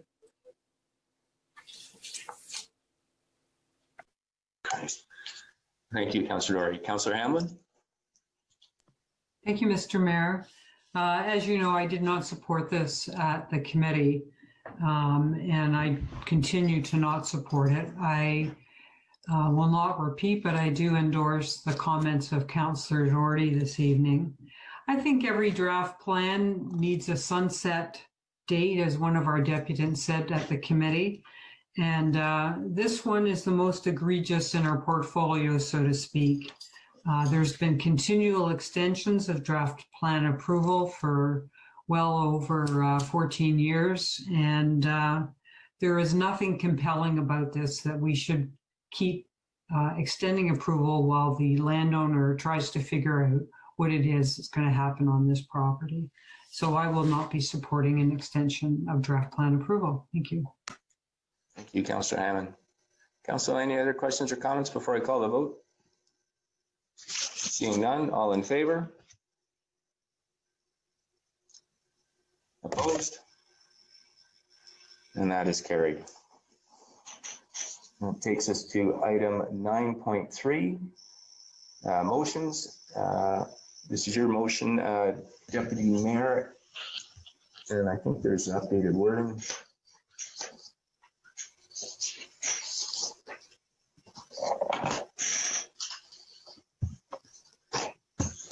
I'll read that in for you, Deputy Mayor, and then you can speak to your motion. So it's moved by the Deputy Mayor. I'll ask for a seconder once I've read it in. Be it resolved that the Standing Committee requests staff to review costs to replace the existing lights at Hamilton Drain with the traditional lights as installed at High Street and Chamberlain Crescent, and the potential cost to decommission and redeploy the existing lights to a more residential environment, reporting back to the Development and Operations Standing Committee. And we need to insert a date at that point. And further, that given the current system was approved by the MTO, that an invitation be sent to the ministry to visit the current installation to review their approved design in the context of concerns raised by the residents of the town of Collingwood. Councillor Jeffrey is seconding it. So Deputy Mayor, would you like to speak now? Thank you. I'll be brief because I think it's self-explanatory. Before I make my comments, I will though look to the CAO to perhaps provide the date to which she feels best that staff could report back to development and operations. I would then further state that for those watching along, that it starts by stating that the standing committee, and just for a matter of process, we're at council this evening, but the notice of motion was put forward at development and operations.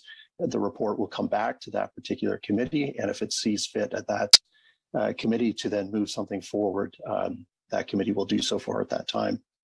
I think that a number of my colleagues around the table have heard from a period of time and from a wide-ranging swath of residents who either use the particular crosswalk or drive through that particular crosswalk as it relates to the operation, the concerns as it relates to visibility, et cetera. And I won't go into them in detail because I raised some concerns at development and operations, but the rationale of the request as part of the second part of the motion to invite the MTO is really to say to staff that I understand that the previous council, and I applaud the previous council for making a request and approving the budget to put in a crosswalk and a lights fixture there, and that staff using MTO guidelines worked within those parameters and installed what is there today. I'm not an engineer. I'm not a transportation expert. But when I view and when I see what's happening there, I have some concerns, and some of them seem to be just common sense in terms of the physical layout, the use of amber versus red, the fact that we don't actually require vehicles to come to a complete stop, et cetera. And therefore, I think that it behooves the MTO in approving such a design that they come and actually take a look at the physical design in its use, and they themselves then can come to their own conclusions as to whether or not their engineering is correct. As I state, I'm not an expert, but when I look at it, I see some flaws that I think that they should take a look at. So all I'm asking tonight, I'm not asking for any 8 around the table to come to a final conclusion. I'm just asking for further information. The information is in the request of costs so that we can then look as a council and say, is the cost associated with replacing these particular light fixtures worth it within the budget that we have to work with? Could the light fixtures that are currently there be redeployed elsewhere to better use, and at what cost?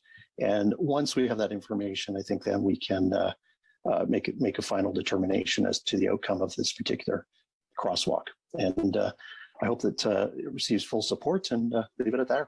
Thank you. Thank you, Deputy Mayor. I'll look to CAO Skinner for the date or potential date. Thank you, Your Worship. Through you to Deputy Mayor Hull. Yes, I had a good conversation with Director Slama and Manager Velick today. And the date we would propose is no later than September. We're hoping it will be a bit earlier, but it does have some dependency on how fast the new technician can get up to speed. That thank you very much. Council had endorsed for that type of work in this year's budget. And while I'm speaking, I'll just mention that I did also talk with 2 of the departments at MTO since this draft motion came forward, being the highway standards and the traffic office, and they indicated a willingness to look at our experiences, whether they come physically or maybe just look on the aerial photos and discuss our experiences with us. And also had indicated there are some flexibilities in the warrants to potentially move towards something like what is suggested in this draft motion. Thank you.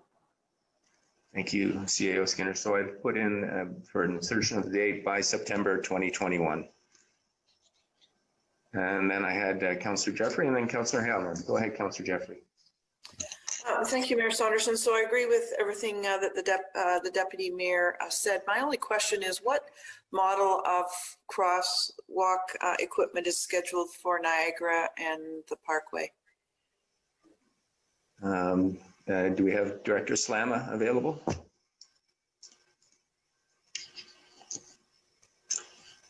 Welcome, Peggy. Thank you, Worship. That is a signalized crosswalk. Okay. All right. Thank you. That's all. I just wanted to make sure we weren't having to investigate another one. That was great. That's correct. No, thank you. This is a signalized one. Okay. Thank you. Councillor Hamlin. Thank you, Mr. Mayor.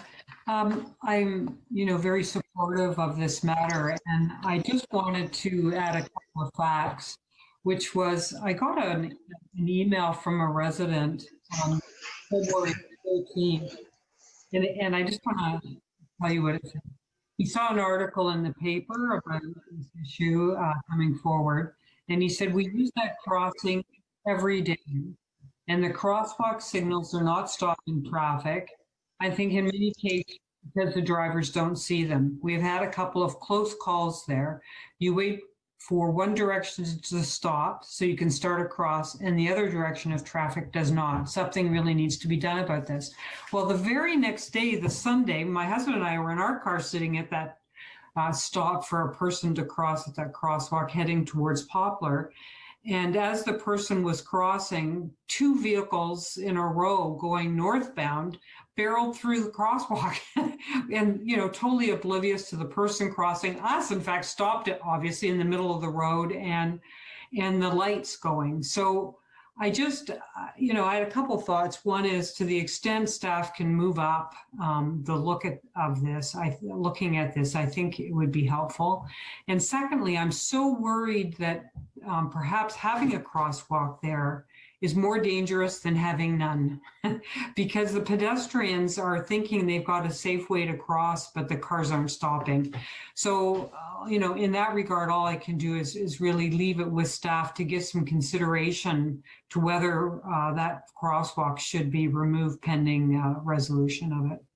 But otherwise, I'm in support of this motion. Thank you.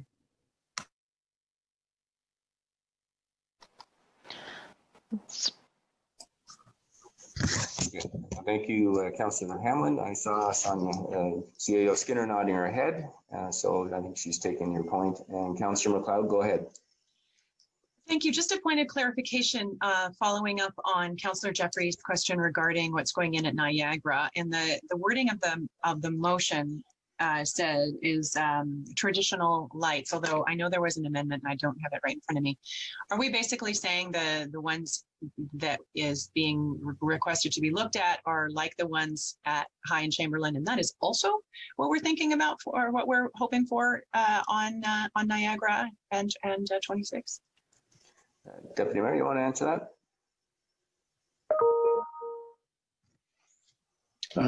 Well, I think through you to Director Slama, but if I understand correctly, what we passed in the budget to be installed on Niagara and the Parkway is a traditional signalized light with red, green, and amber, and a flashing crosswalk sign for pedestrian use. And that is similar to what's installed at Chamberlain and High. Yes, through the mayor, that is correct. Great. So all these three are going to be the same if this comes to pass. Yes. Terrific. Thank you for that clarification. I really appreciate it.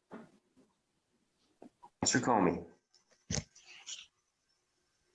Thanks, Mr. Mayor. First of all, how exciting is it that our entire council is talking about crosswalks? This is awesome. This is fantastic. I want to, through you, Mr. Mayor, I want to thank the Deputy Mayor who was good enough to take some rather intense phone calls from me while I've hung out at the crosswalk watching those transport trucks go by. And through you, I want to thank Director Slama and Manager Velik, who probably have a very special email file just to all the emails we forward along from residents having a myriad of concerns about crossing here have been spoken. But I also would like, this is a great opportunity to thank Miss Jennifer Parker, who I thought of because of Councillor Hamlin's comments about people using the crosswalk, who has spent time at the crosswalk showing our school children the right way to go across. And a very special thank you to our bylaw, who came out immediately when it was down for several weeks, and our local OPP and CAO Skinner, and like the entire town gets behind this crosswalk in general. So I think it's absolutely wonderful. And so thank you, Deputy Mayor, for keeping this in the forefront, and to all the staff for bearing with us as we try to find the right solution. Thank you. Any other comments before I call the vote?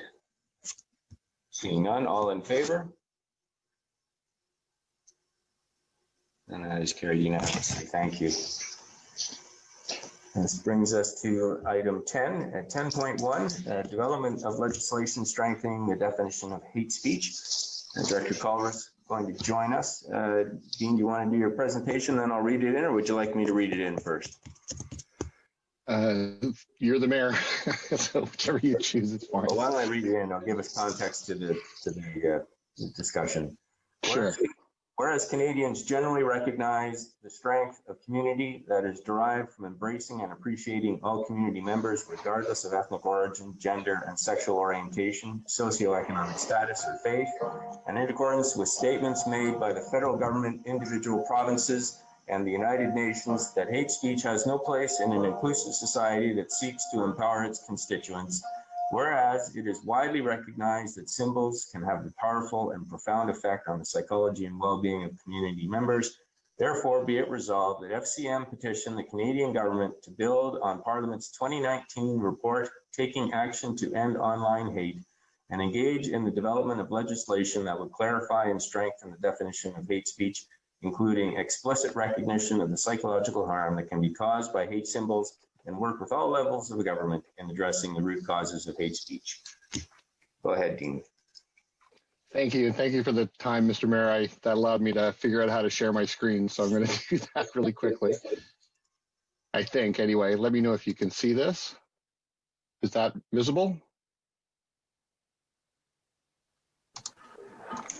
There. Can you see a slide? Perfect. Okay.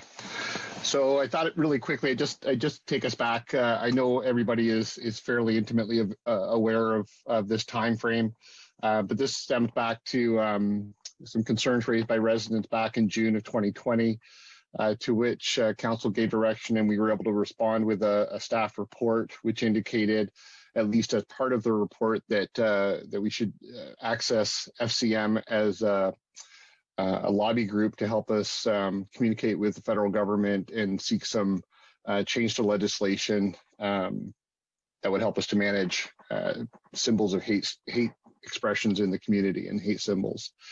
So what happened, back to that report, we were unable to, because I think the deadline for the to meet the last board meeting of 2020 was around July 11th. We were too late to submit to FCM after the July 29 report. So the next opportunity to meet to provide a resolution to the board of FCM is March 18th. So we've done that. We submitted it before January 11th. And then the next part of the process is the FCM staff actually provides some feedback, both looking at the resolution as pertains to FCM policy, but also with their own insights and research into the matter at hand. So actually last week I was contacted by FCM staff who provided actually some really critical insight into what's going on at the federal level at Parliament. And it was encouraging because it talks to the point that the federal government is addressing or looking to address definition of hate speech. But their focus is a little bit towards what's happening online. And again, I won't speculate further because I don't know enough, but it's encouraging at least that we are talking at least in the same realm. We do believe there's still validity for pursuing and carrying forward a resolution through FCM. The FCM staff provided some guidance and some recommendations, which you see before you in the the recommendation that that Mayor Saunderson just read. And with your approval, this will go to the FCM board on March 18th. If adopted by the FCM board, it will form part of their policy position and be a policy pursuit for the next 3 years for FCM. So I'm happy to take any questions, but hopefully that little background recap and explanation helps. Thank you, Dean. First, I'll just get a mover and a seconder to get this motion on the floor. A move by Councillor Hamlin, seconded by Councillor Jeffrey. Questions or comments, Council? Councillor Hamlin.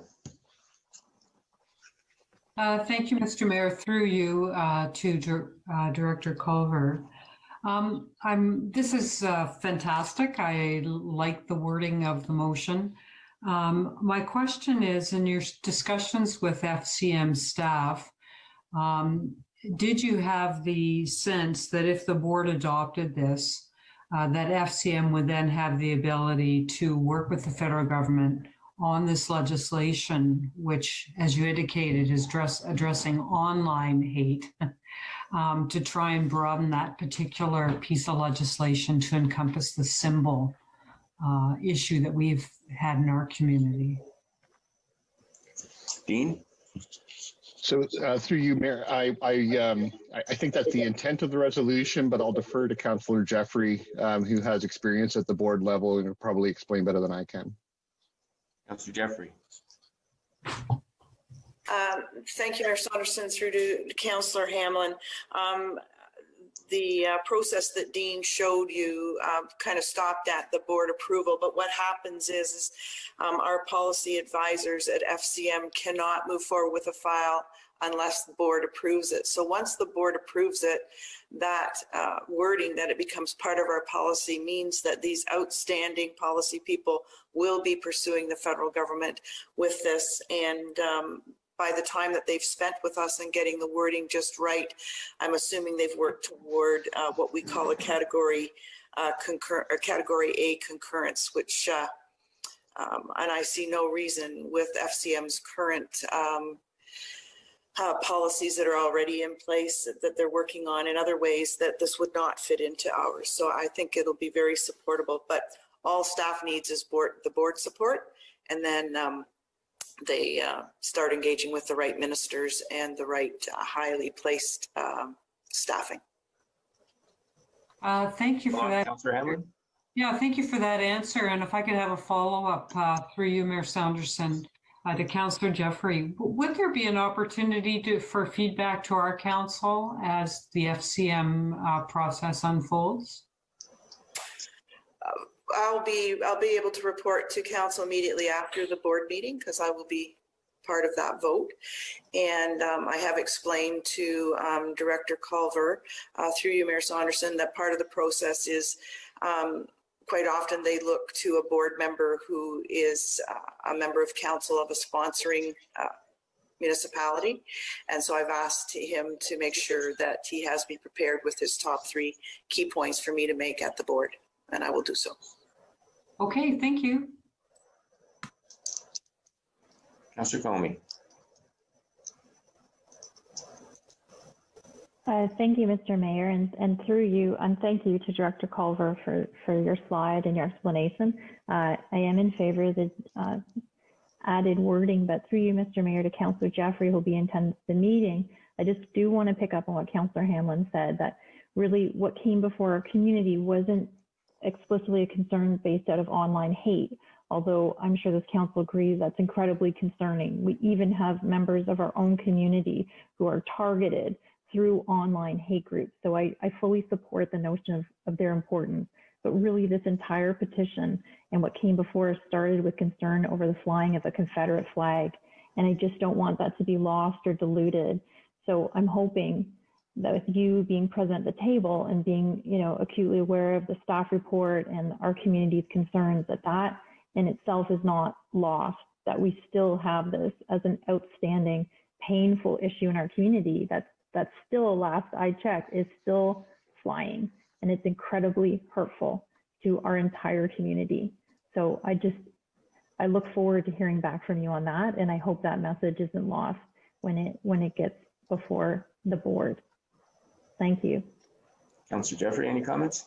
Yeah, thank you, Mayor Saunderson. So through you to Councillor Comey, for sure that will not be lost, which was my point in having our director, Director Culver, make sure that I had the speaking notes they want me to touch on in terms of that. And I believe their wording has covered that off.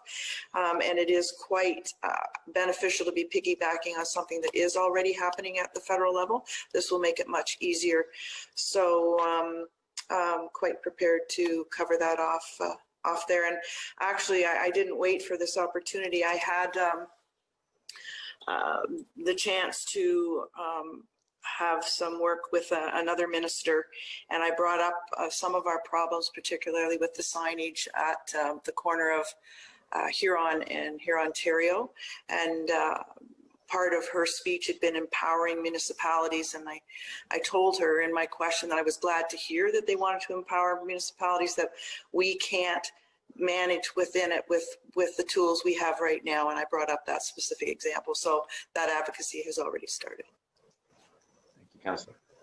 Councillor McLeod. Thank you. And through you, Mr. Mayor, I just want to offer my my thanks to for the hard work that Acting Executive Director Culver has put into this file. He really took the bit and ran with this. And even this past weekend, I may have shared this with a couple of my colleagues. There have been stories from other municipalities where this conversation has taken place and went a different way. And I'm just so pleased that every time this discussion comes to this council, it's almost always it's always been a unanimous vote for diversity, inclusion, and love and peace. And I'm really pleased to see that, and I'm really pleased to see the work that our staff has done and is willing to do. Didn't have to be ordered to do it, and thank you. And certainly add to that the work with the Diversity Collective. It's been extremely productive. And thank you to all of those members again for their input. Deputy Mayor, go ahead. Thank you. I too would echo the comments of my colleagues who have spoken to this matter. I too would also specifically applaud the work of Executive Director Culver. And it was nice to kick off the meeting tonight with Marcia Alderson speaking as a member of the new inclusive group that's been put together. And if you haven't had a chance, she referenced the articles that have been published in Collingwood today. And I think Jessica Owens has done an excellent job in providing a sense of who the organization or who this committee is represented by, their backgrounds, both those who have been generational within our community or those who are perhaps more recent, not only to the community, but to the country from places like Sri Lanka, for example. I just would want to pass along a comment through you to our chair at FCM, and it is sort of along the lines of Councillor Hamlin and Councillor Comey. As Councillor Comey was speaking, I put up my fingers like that, and I apologize. I wasn't being rude. What I was putting my fingers up was the fact that there are two flags that still fly in this community, not one. There's been a lot of attention paid to one, but there are two. And the comment that I would just make through to our representative at FCM is that it amazes me that so many lower municipalities across Canada are grappling with this issue. And we have a federal government in the throes of a pandemic. And so therefore, I cut them some slack because we're all dealing with it. But they had no issue in adding certain names to a list at the drop of a hat. And I question, what is it that our federal government doesn't seem to get or want to do specific to this issue? Because really they are the only ones as it relates to the symbol itself in terms of creating legislation that then can withstand charter challenges that are going to come down the pipe. And I just leave it at that because I applaud the effort that everyone is making, whether it be here in Collingwood, whether it be in the city of Cambridge, wherever. But until the federal government actually steps up and creates legislation that then can be put into law, and if somebody wants to challenge it, well, that's their right under the Constitution. But then and only then can we, as a local municipality, be able to actually take action and remove these symbols. So anyway, thank you. No, get down off my soapbox. Thank you, Deputy Mayor. I have Councillor Berman and then Councillor Jeffrey. Thank you, Mayor Saunderson. I just thought about when the Deputy Mayor explained the two. And I want to see if this will show up if I hold it up.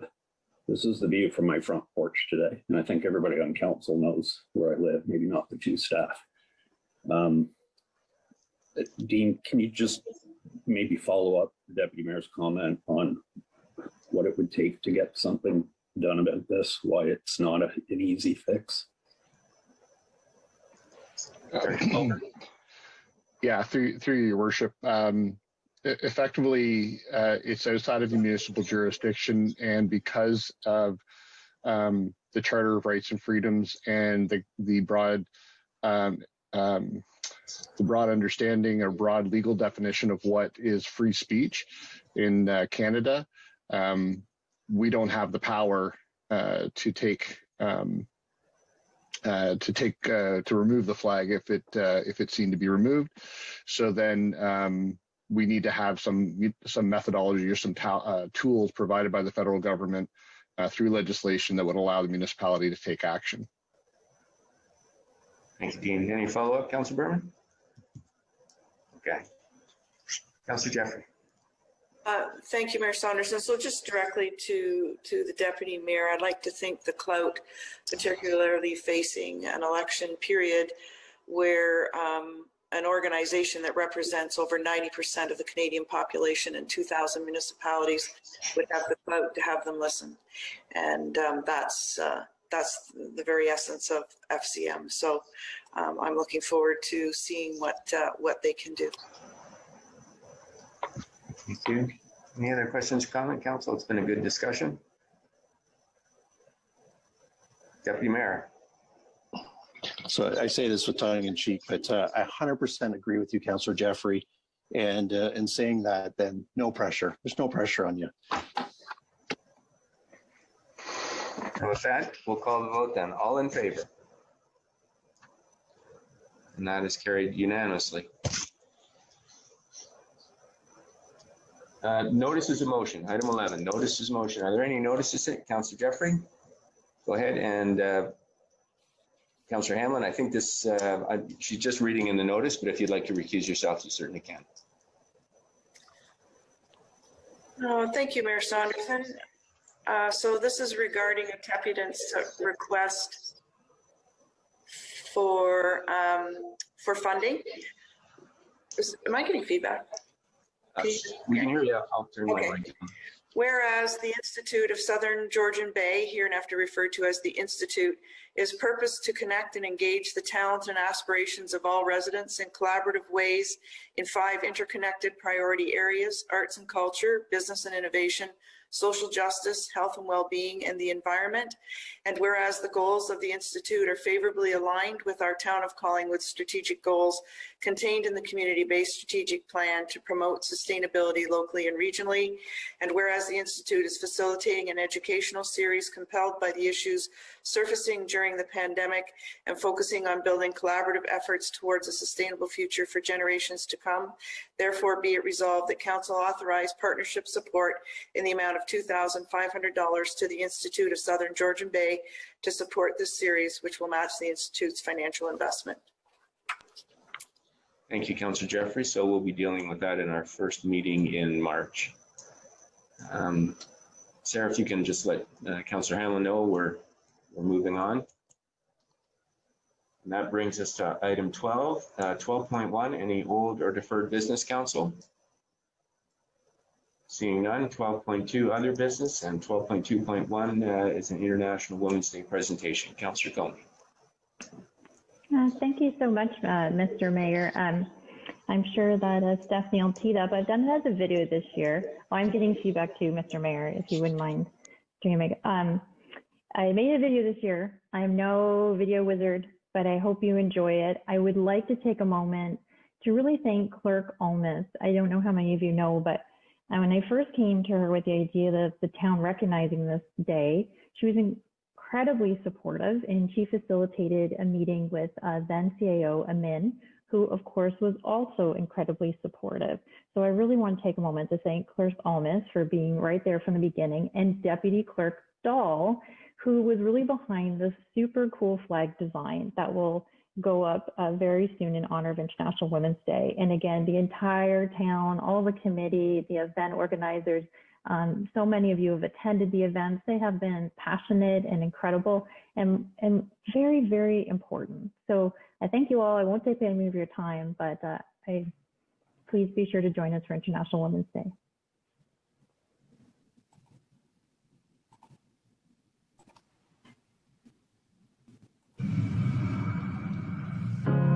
You're broken down and tired of living life on the merry-go-round, and you can't find a fighter, but I see it in you, so we gon' walk it out. Move mountains, we gon' walk it out and move mountains. And I'll rise like the day. I'll rise unafraid. I'll rise up, and I do it 1,000 times again. And I'll rise up, I like the waves. I'll rise up, in spite of the ache. I'll rise up, and I do it 1,000 times again.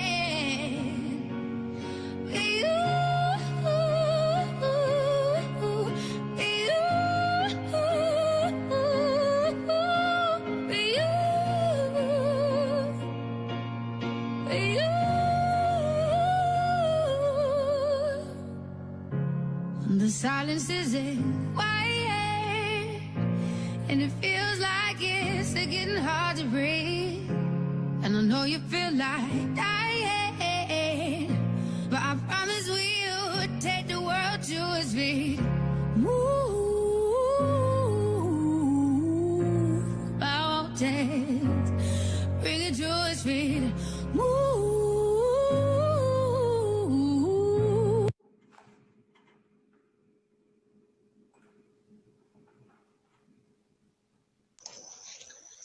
Thank you for that. And I know this year there's a special edition with the Jordan Municipal Support Project. And Councillor Jeffrey, maybe you'd like to speak a bit to that.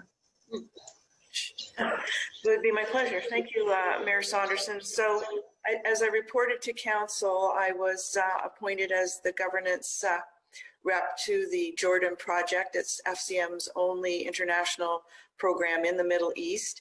And just before Christmas, it occurred to me that our event was virtual, and what was the possibility of having some of the Jordan women join us in our event as participants. And as our staff developed it, it turned out that we have two that are going to be panelists. And I think what we spoke to in our meetings between the two staffs, FCM staff and our event staff, was the fact that despite our geographies, the issues and challenges and opportunities are very similar, and that this will bring some solidarity for the women in Jordan and some great understanding for us here in Canada and in little old Collingwood. So we're being featured highly at FCM, and I'm very appreciative to all the work that Karen Cubitt and Rosemary and Amanda and the whole team did in welcoming this addition value added to our event. So I'm really looking forward to the afternoon. Thank you. Thank you, Councillor Jeffrey. It will be a good event, a great event. That brings us to item 13.1. Oh, before I move on, is there any other business? Just Make sure I've gone through. Seeing none, then we'll move on to the in-camera item 13. Whereas the clerk hereby concurs the reasons for the in-camera session have been duly reviewed and considered, and the matters are authorized under the exception provisions to conduct a closed session in accordance with the Municipal Act prior to proceeding into closed session.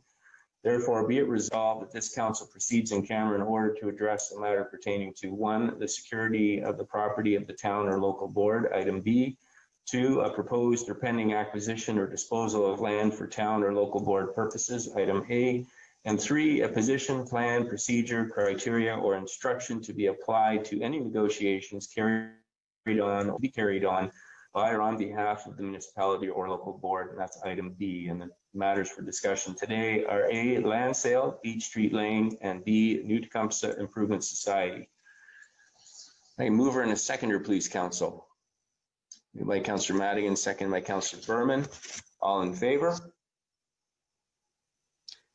That is carried unanimously. And council, it's now 7:25. We'll take a 10-minute bio break and we will reconvene at 7:35 for the in-camera session. And just a reminder, there is a separate link for the in-camera this evening, and then we will rise and report back through this meeting. Okay, thank you, Sarah, for that. So we will be back in 10 minutes then. Thank you, council.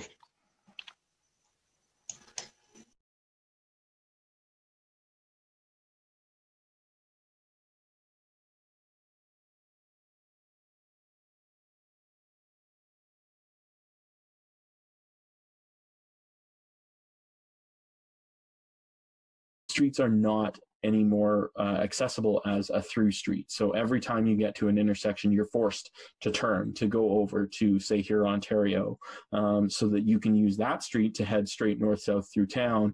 But a street like Maple Street would no longer be a shortcut. You know, for people to use to cut through town. It would be a place where kids could, you know, learn to ride their bikes in the street, where street hockey would be easy to play because you wouldn't be stopping for a car every 2 minutes. A place where neighbors would feel comfortable letting their kids play in their front yard, not just in their back.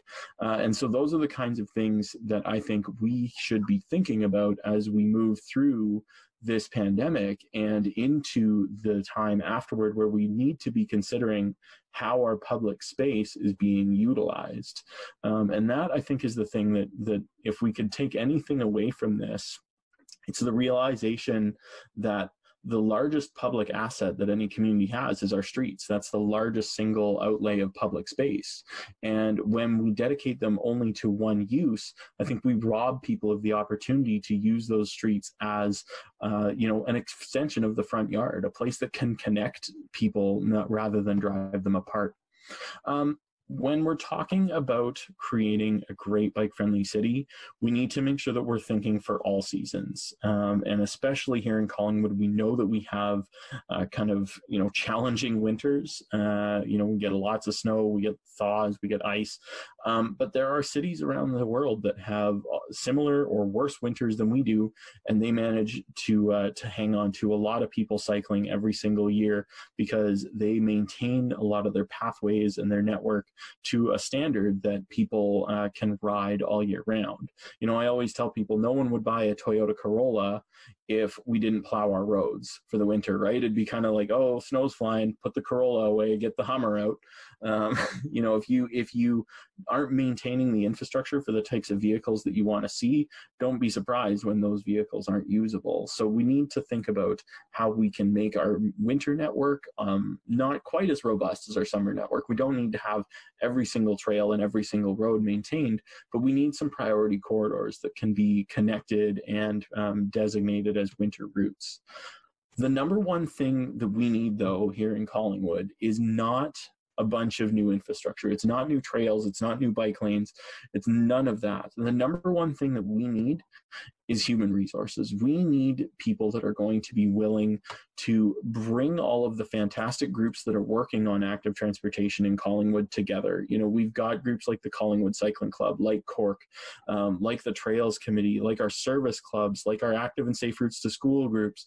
And there's all these amazing people doing all this amazing work, but too often they're not communicating with one another. They're not talking, they're not identifying common goals and identifying places where they can be sharing resources and building a stronger culture of cycling here in Collingwood.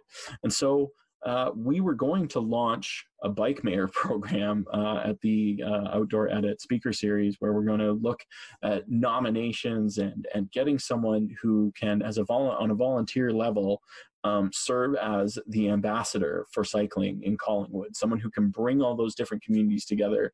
And so we are still going to try and do this. It's not something that we're going to shelve, but I just encourage you to think about someone in your life who is incredibly passionate about riding a bike in Collingwood and who would be a great nominee for Bike Mayor, because we would love to see one come forward. And I'm going to close with this, just that people are creatures of habit. We need to give people the opportunity to create new habits. And we're all going through a bit of an adjustment period right now. You know, a lot of the old habits and ideas that we had are obviously being thrown for a bit of a loop. And so we have a unique opportunity to take a minute and consider what is really working in our lives, what's providing us happiness, what's providing us joy, and how can we craft a life coming out of this and a community coming out of this that fits how we want it to look rather than how it has looked. I think that that's a really tremendous opportunity, and I think it would be a shame if we didn't follow it.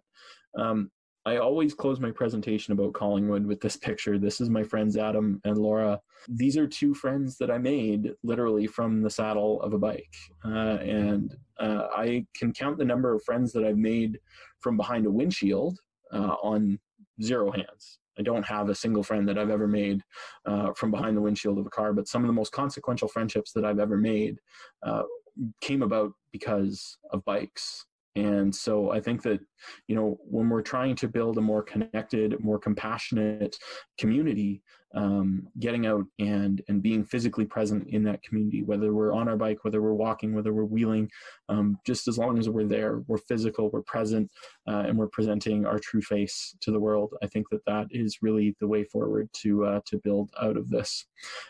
Thank you so much, and I'm really excited to hang out and listen to Tara and Peter. So. Awesome. Thank you so much, Justin.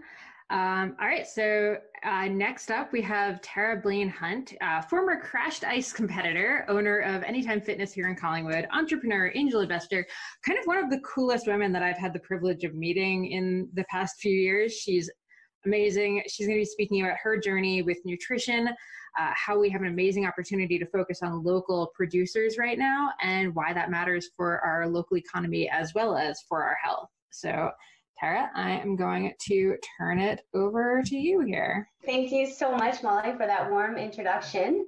I'm just going to share my screen with you all. So it is such a pleasure to be a part of the virtual summit series and to be here with you all tonight. I'm going to be talking about a 4-letter F word that we all know, love, but sometimes dislike. Now, some of you might be thinking, is she really going to swear during her talk tonight? Funk no. The 4-letter word I'm going to be talking to you about tonight is one that without, there would be no life. And with no life, there would be no love. A 4-letter word that you and I have had the pleasure to touch, see, hear, smell, and taste. Can anyone guess what that 4-letter F word is that I'm talking about? Drum roll, please. Food. According to Hippocrates, the father of medicine, food is our medicine. And tonight we are going to explore what this means and why it is important to get back to basics when it comes to our healthy food and the opportunity that we have to come together as a community stronger than ever. Now, this talk has the potential to be beneficial to everyone on the call tonight, especially those of you who struggle or who have struggled with sports performance due to improper nutrition, energy and or weight management, you know, that feeling of needing caffeine, chocolate, or other sugary pick-me-up, potential sacrifice mental performance and irritated behavior, as well as connection with oneself, others, and or nature. So here's a little bit more about me. My husband, Ed, and I are partners in Anytime Fitness, and we met actually back in 2003 while working as recreation therapists at Waypoint Center for Mental Health. It was actually during the SARS outbreak. Yes, I am an angel investor with humble beginnings. I actually lived in my car while supporting myself from the age of 16. Consequently, I am a half credit shy of receiving my high school diploma, but that's a discussion for another day. Being the oldest female to qualify and compete in Red Bull Crashed Ice, I got to experience what it feels like to fly. I will never forget skating to the starting gates of my first Red Bull race, looking out over St. Paul, Minnesota, where Anytime Fitness's head office location is held. There were over 100,000 people in the crowd, with the cathedral as our backdrop. I knew if I could land this 20-foot drop, I could do anything, including sharing my struggle with a Zoom room full of friends and friends of friends. I know that we are all connected. So like a caterpillar morphs into a butterfly, my intention, in fact, my life's purpose is to help others, maybe even you, learn to fly, but without the 20-foot drop. So if we're gonna fly together, we had better warm up first. So I'm gonna get you guys to, and I can't see your video, but I'm gonna trust that you're standing up with me right now, and we're gonna squat down like we're sitting in a chair, and then reach up to the ceiling, and then do it again. Squat down, and then reach, and then last time, 3 times a charm, and reach. Thankfully, your videos aren't on, so I can't see your pajamas. Okay, so if healthy food is our medicine, then the opposite must be true. And for me, this is less of a question, and it's more of my life story. Here's my secret.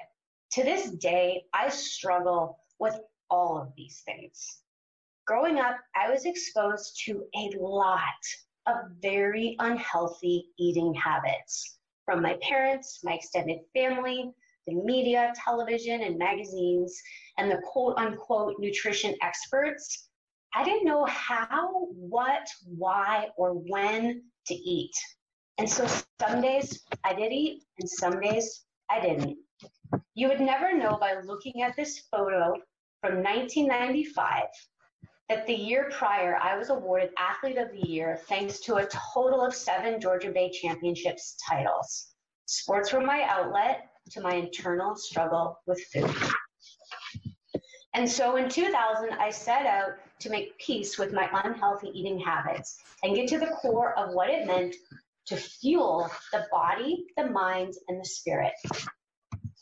While working nights at a local factory, I came across a new version to the sport of triathlon, the Xterra Off-Road Adventure Triathlons. There were 2 races back-to-back within 900 kilometers of each other, one in Whistler and one in Hood River. I rationalized that I could fly into Vancouver, ride my bike to Oregon, and catch a return flight out of Portland. No more fake it till you make it, I thought. The moment of truth was about to unfold. And unfold it did. Despite all of my preparation, improvements to nutrition, training, and coaching, by the time I made it to the run of the Whistler course, I bombed. Completely and utterly ran out of gas. I had to walk the entire 10K trail run.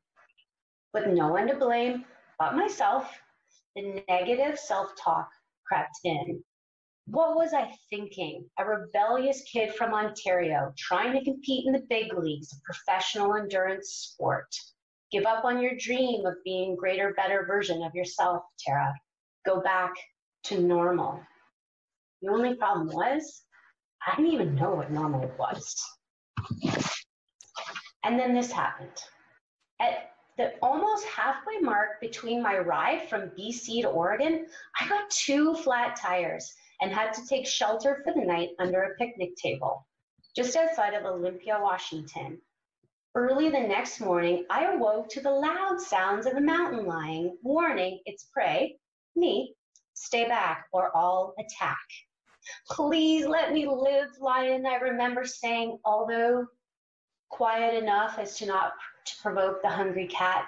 My life has meaning, and although I don't know what the meaning of my life is, I promise I will figure it out.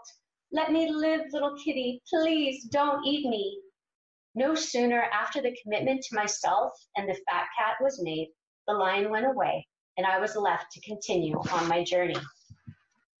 When I got into town that morning, I was greeted by a utopian-like community of fellow cyclists, community gardens, art, culture, local currency, and a feeling of community connected with nature. This was the fuel that I needed to finding my life's purpose. That weekend in Hood River, I had the best triathlon race experience of my life. I can still remember the smell of the air, the feeling of rolling through the single track mountain bike course, and the pure appreciation of my body connecting to the earth with each stride along the run. When I crossed the finish line, to my surprise, I heard my name announced over the loudspeaker. And in 3rd place, all the way from Ontario, Canada, Tara Blaine. Despite my complete and utterly disappointing finish at last weekend's race in Whistler, I persevered and made podium. This was no longer about a triathlon course. No, this was way bigger than that. This was about my life's course. The matter of life's meaning and life's meaning to matter. And so, for 20 years, I've been researching and experimenting with food as my medicine. And to spare you all the head and heartaches, sleepless nights, and worrisome days I've compiled a very keep it simple list of ways that you too can benefit from food. First things first, rise and shine with lemon water. It's like shower on the inside. Number 2 is to practice an attitude of gratitude. Hold hands, say grace, be thankful for each day.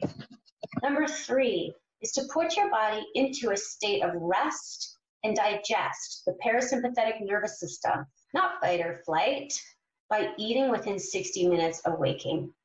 Slow down to speed up metabolism. Give leptin, our satiety hormone, the time that it needs to release and signal to your body that you're full.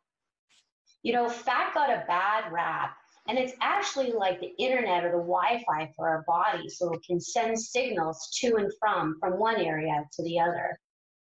Number 6, and this is one that I really struggled with, and that is to eat colorful fruits and vegetables, and to consider fruit as nature's candy. The more color, the more likely you're getting a balance of nutrients and vitamins. For number 7, for me, as an A blood type, I eat mostly vegetarian. However, if you're an O, according to the science, your protein is better sourced from meat, which leads me into number 8. By sourcing locally grown and raised food, not only are you supporting our local economy, you're also supporting your local ecosystem, your immune system. Together, we can make healthy happen. Together, we can create our own utopia.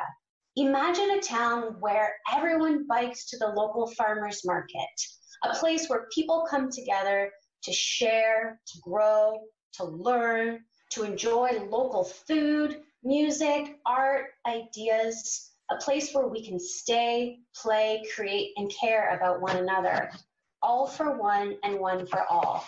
We are stronger together. And although we don't know how long we have to practice social distancing, we the people have the ability to come together and support each other through our local food chain. So here's a list of local healthy food providers. And we will be sharing this list with you, and ask if you know of others, please share as well. By supporting our local ecosystem, as mentioned, you're supporting your immune system. Right now and always, healthy food is our best offense to defend disease. We can do this. As unhealthy habits unfold, it's easy to get confused, it's easy to get discouraged, and it's easy to feel alone. Remember me and the mountain lion? Follow Anytime Fitness on social media and join a community of like-minded individuals who are facing the challenge just like you and I. Together, we can make healthy happen. I want to thank you all tonight. Namaste. Awesome. Well, excited to sort of close the show out tonight. Hopefully I won't be too long here. I know everyone wants to get going and stuff. But thank you for being here tonight, and thank you for listening to all of us. What I wanted to talk about was indeed sort of about movement, that we've been touching on this in different ways tonight. But I thought, from a kinesiologist standpoint, from, my work in endurance coaching with adults, I wanted to talk a bit about movement tonight and sort of what that means, even beyond sort of working out and training. The best way to talk about what I do is to sort of through the people and some of the images, right? So I think that's where the impressive stuff is, and where people get out and really shine and go on adventures. And so I have clients like this who are, busy people, maybe working in healthcare, have families, have the normal sort of responsibilities of life, but are able to put in time, over a consistent amount of months and years, so that they can build up and do things like this is a 100-mile gravel race. And this is just makes me smile watching, this client just distancing herself from all these men. It's just really cool. And just like all these training and all the stories behind that are really cool. This picture is not coming in quite as well, but it's another client who's, going to university, really busy, riding technical trails, believe it or not. This is another female client who's, learning how to jump, and as an adult woman, conquering fears and, really getting through that. And so it's this really cool stuff that, again, building over time, nothing, huge, but it's these small wins and confidence building sort of experiences, right, that we're getting through sport. There's another group, a local club, not unlike our local club here in Collingwood, Cork, and they're learning about mountain bike skills, and they're just trying to get out there and figure out mountain biking and riding better so that they can get out and ride with their friends, enjoy the forest, be safe as adults, and as kids, right? This one actually has younger clients as well, which is great. And this is another client who's a teacher, but he's actually one of the best masters mountain bike racers in the country, if not the world. We just had world championships in this past year. And so he's been training probably over 20 years at least now. And I thought that part of the reason that this was good to sort of highlight these people doing really amazing, like high level things, was that, everything was going really good. The winter was really, really good. I was getting pretty excited that everyone, most people were rolling along pretty well here. And then, obviously, you probably felt a bit of this as well. It felt like the treadmill just abruptly stopped and we were all sort of slammed into the ground. Whatever our goals were, whatever we were hoping to do this spring. And so I thought, Justin alluded to this, Molly's alluded to this opportunity we have that we've all sort of just been slammed into the ground, and sort of the treadmill of life, if you will, has sort of come to a pause in a lot of ways, for better or worse. And there's obviously a lot of really troubling and a lot of really hard things right now. But we also have this pause where we have to revisit. I'm sure in your day-to-day life, there's been changes where you're maybe at home more, you maybe have more time to get out and walk, or maybe not. You maybe had a great training routine and maybe that's been disrupted and you've seen that change. You're maybe cooking at home more. I imagine you're not, as easily going out and getting fast food, right? So there's a lot of positives, negatives, possibilities for changes that we're looking at as far as health and nutrition and lifestyle. and it could go either way. It could be improving things in some ways. It could be not improving things in some ways.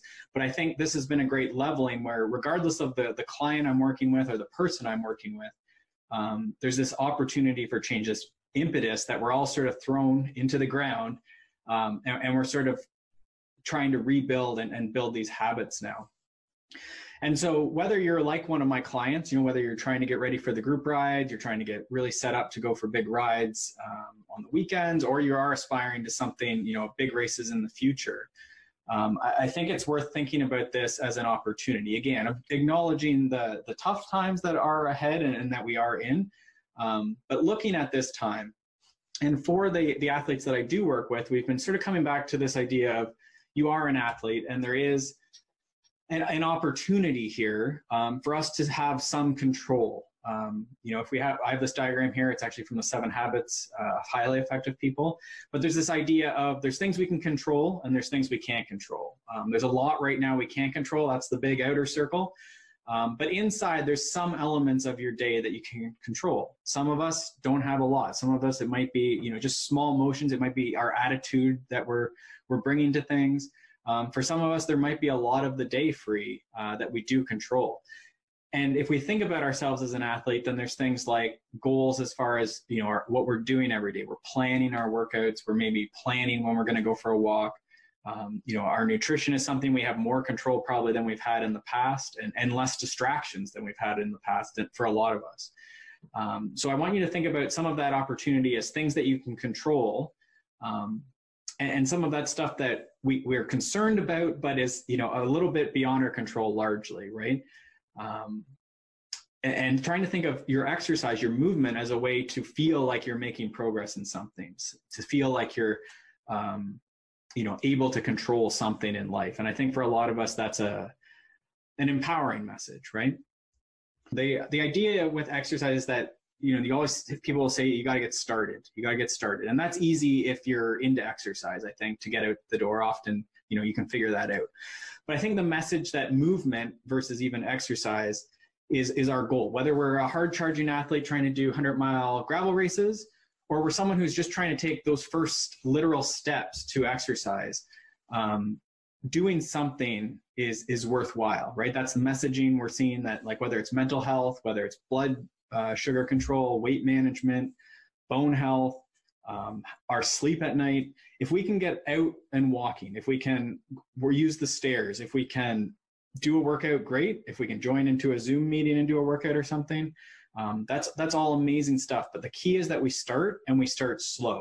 There's no need for it to be a huge, massive workout. You don't have to be super sore the next day. And in fact, it's better if you're, oh, I felt better, just like Justin said.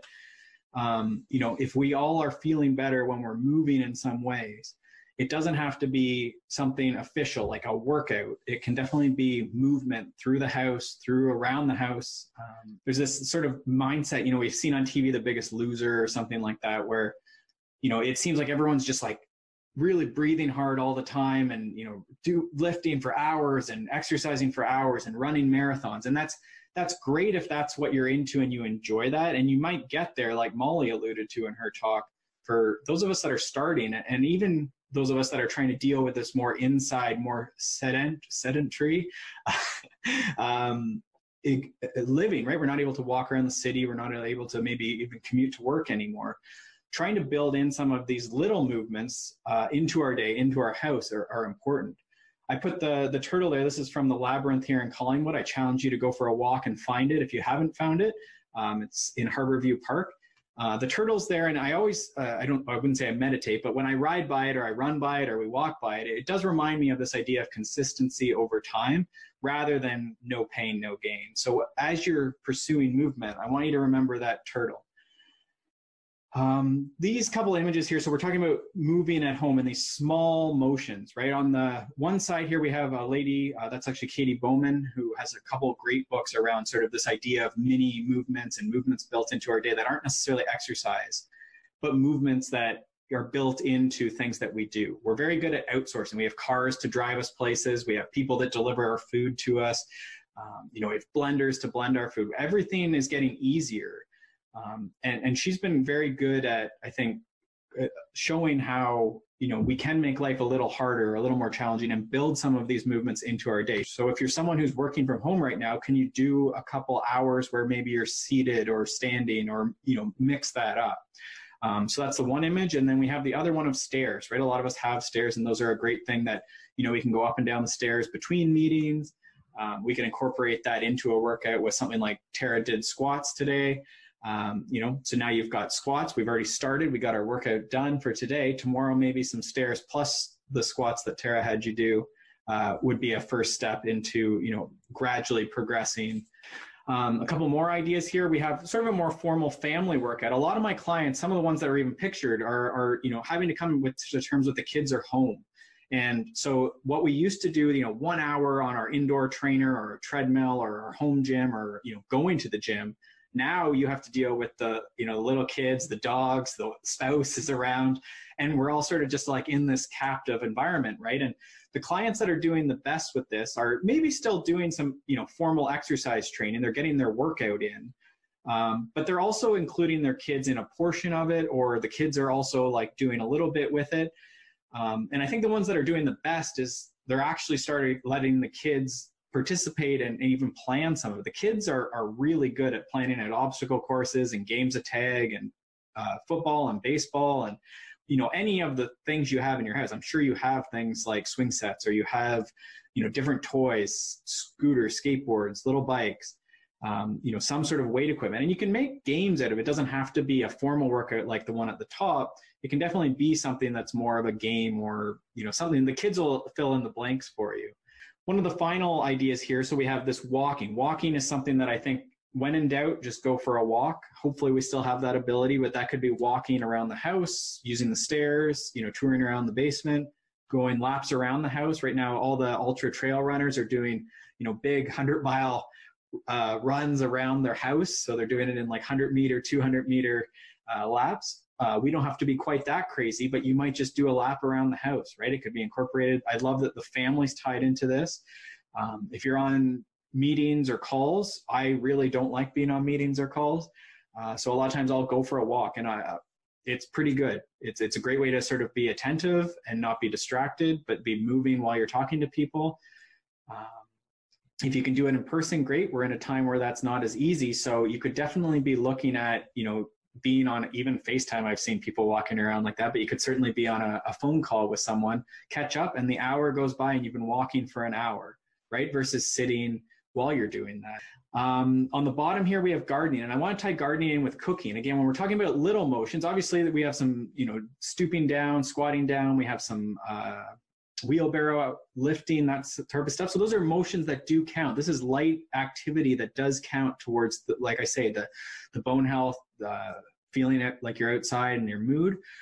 But when we're even things like chopping food and cooking our food at home should be counted towards our movement of the day, right? This is light activity. This is stuff that we're not just sitting passively. We are sort of standing and having to move and use our body in different ways. And all those little cells, all those little joints in our body need that movement, right? It's moving blood through our body. And it's not just strictly this idea of calories or a workout. It's this idea of movement throughout the day. Making life harder is maybe a way you could describe that. But I think making life more active is a better way, and that we're, again, doing this with people we like, hopefully, you know, talking to them virtually or in person, and gradually building that over time. I wanted to finish with sort of a slide that ties into what Molly was talking about to start off with, where, you know, a lot of people aren't exposed to exercise and maybe don't have that exercise bug. During this time, we have a lot of people in our lives that maybe don't have that access and are maybe more restricted and less motivated to get out.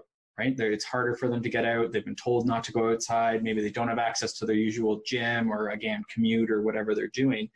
And I think this slide, this is out of Victoria, Australia, really sort of, it's talking about young people, but I think it applies to a lot of people, right? They go for a walk if someone asks them, right? And they enjoy it more if someone asks them and they're out there and they're just talking. Again, the hour goes by quite quickly. You can see the big number there, the bigger number there is the anxiousness, the symptoms of any sort of mental health are improved by getting outside. And to get out of the house. Honestly, right now, as a fidgeter and just someone that needs to move and be outside, it's a great excuse to get outside. So if I could leave you with anything tonight, I think it's this idea of starting slowly with whatever you're doing. Again, that might be walking even if you're a hard charging athlete, and to try and make it more social and more holistic, for lack of a better word, where we're tying that into things that we're doing and doing it with people. To try and build that into the day, right? So not just an isolated hour, but we're thinking about how that whole day can be a little bit more active. All right, so that is sort of the end of my presentation, and hopefully that is of use to you. If you do have any ideas or questions, you can certainly connect with Molly or myself through the consummateathlete.com and then also on social media, and I'll let Molly just finish things up here for you tonight. All right, as I boot him off stage. Thank you again, everyone, so much for taking the time to hang out with us tonight. Hopefully, once we're all back outside on the playgrounds and in the parks again, you'll say hello if you spot us. And of course, we're hoping to see everybody at the Gaiety Theater on October 9th. Thank you so much, and take care of each other and get outside. Have a good night, everybody.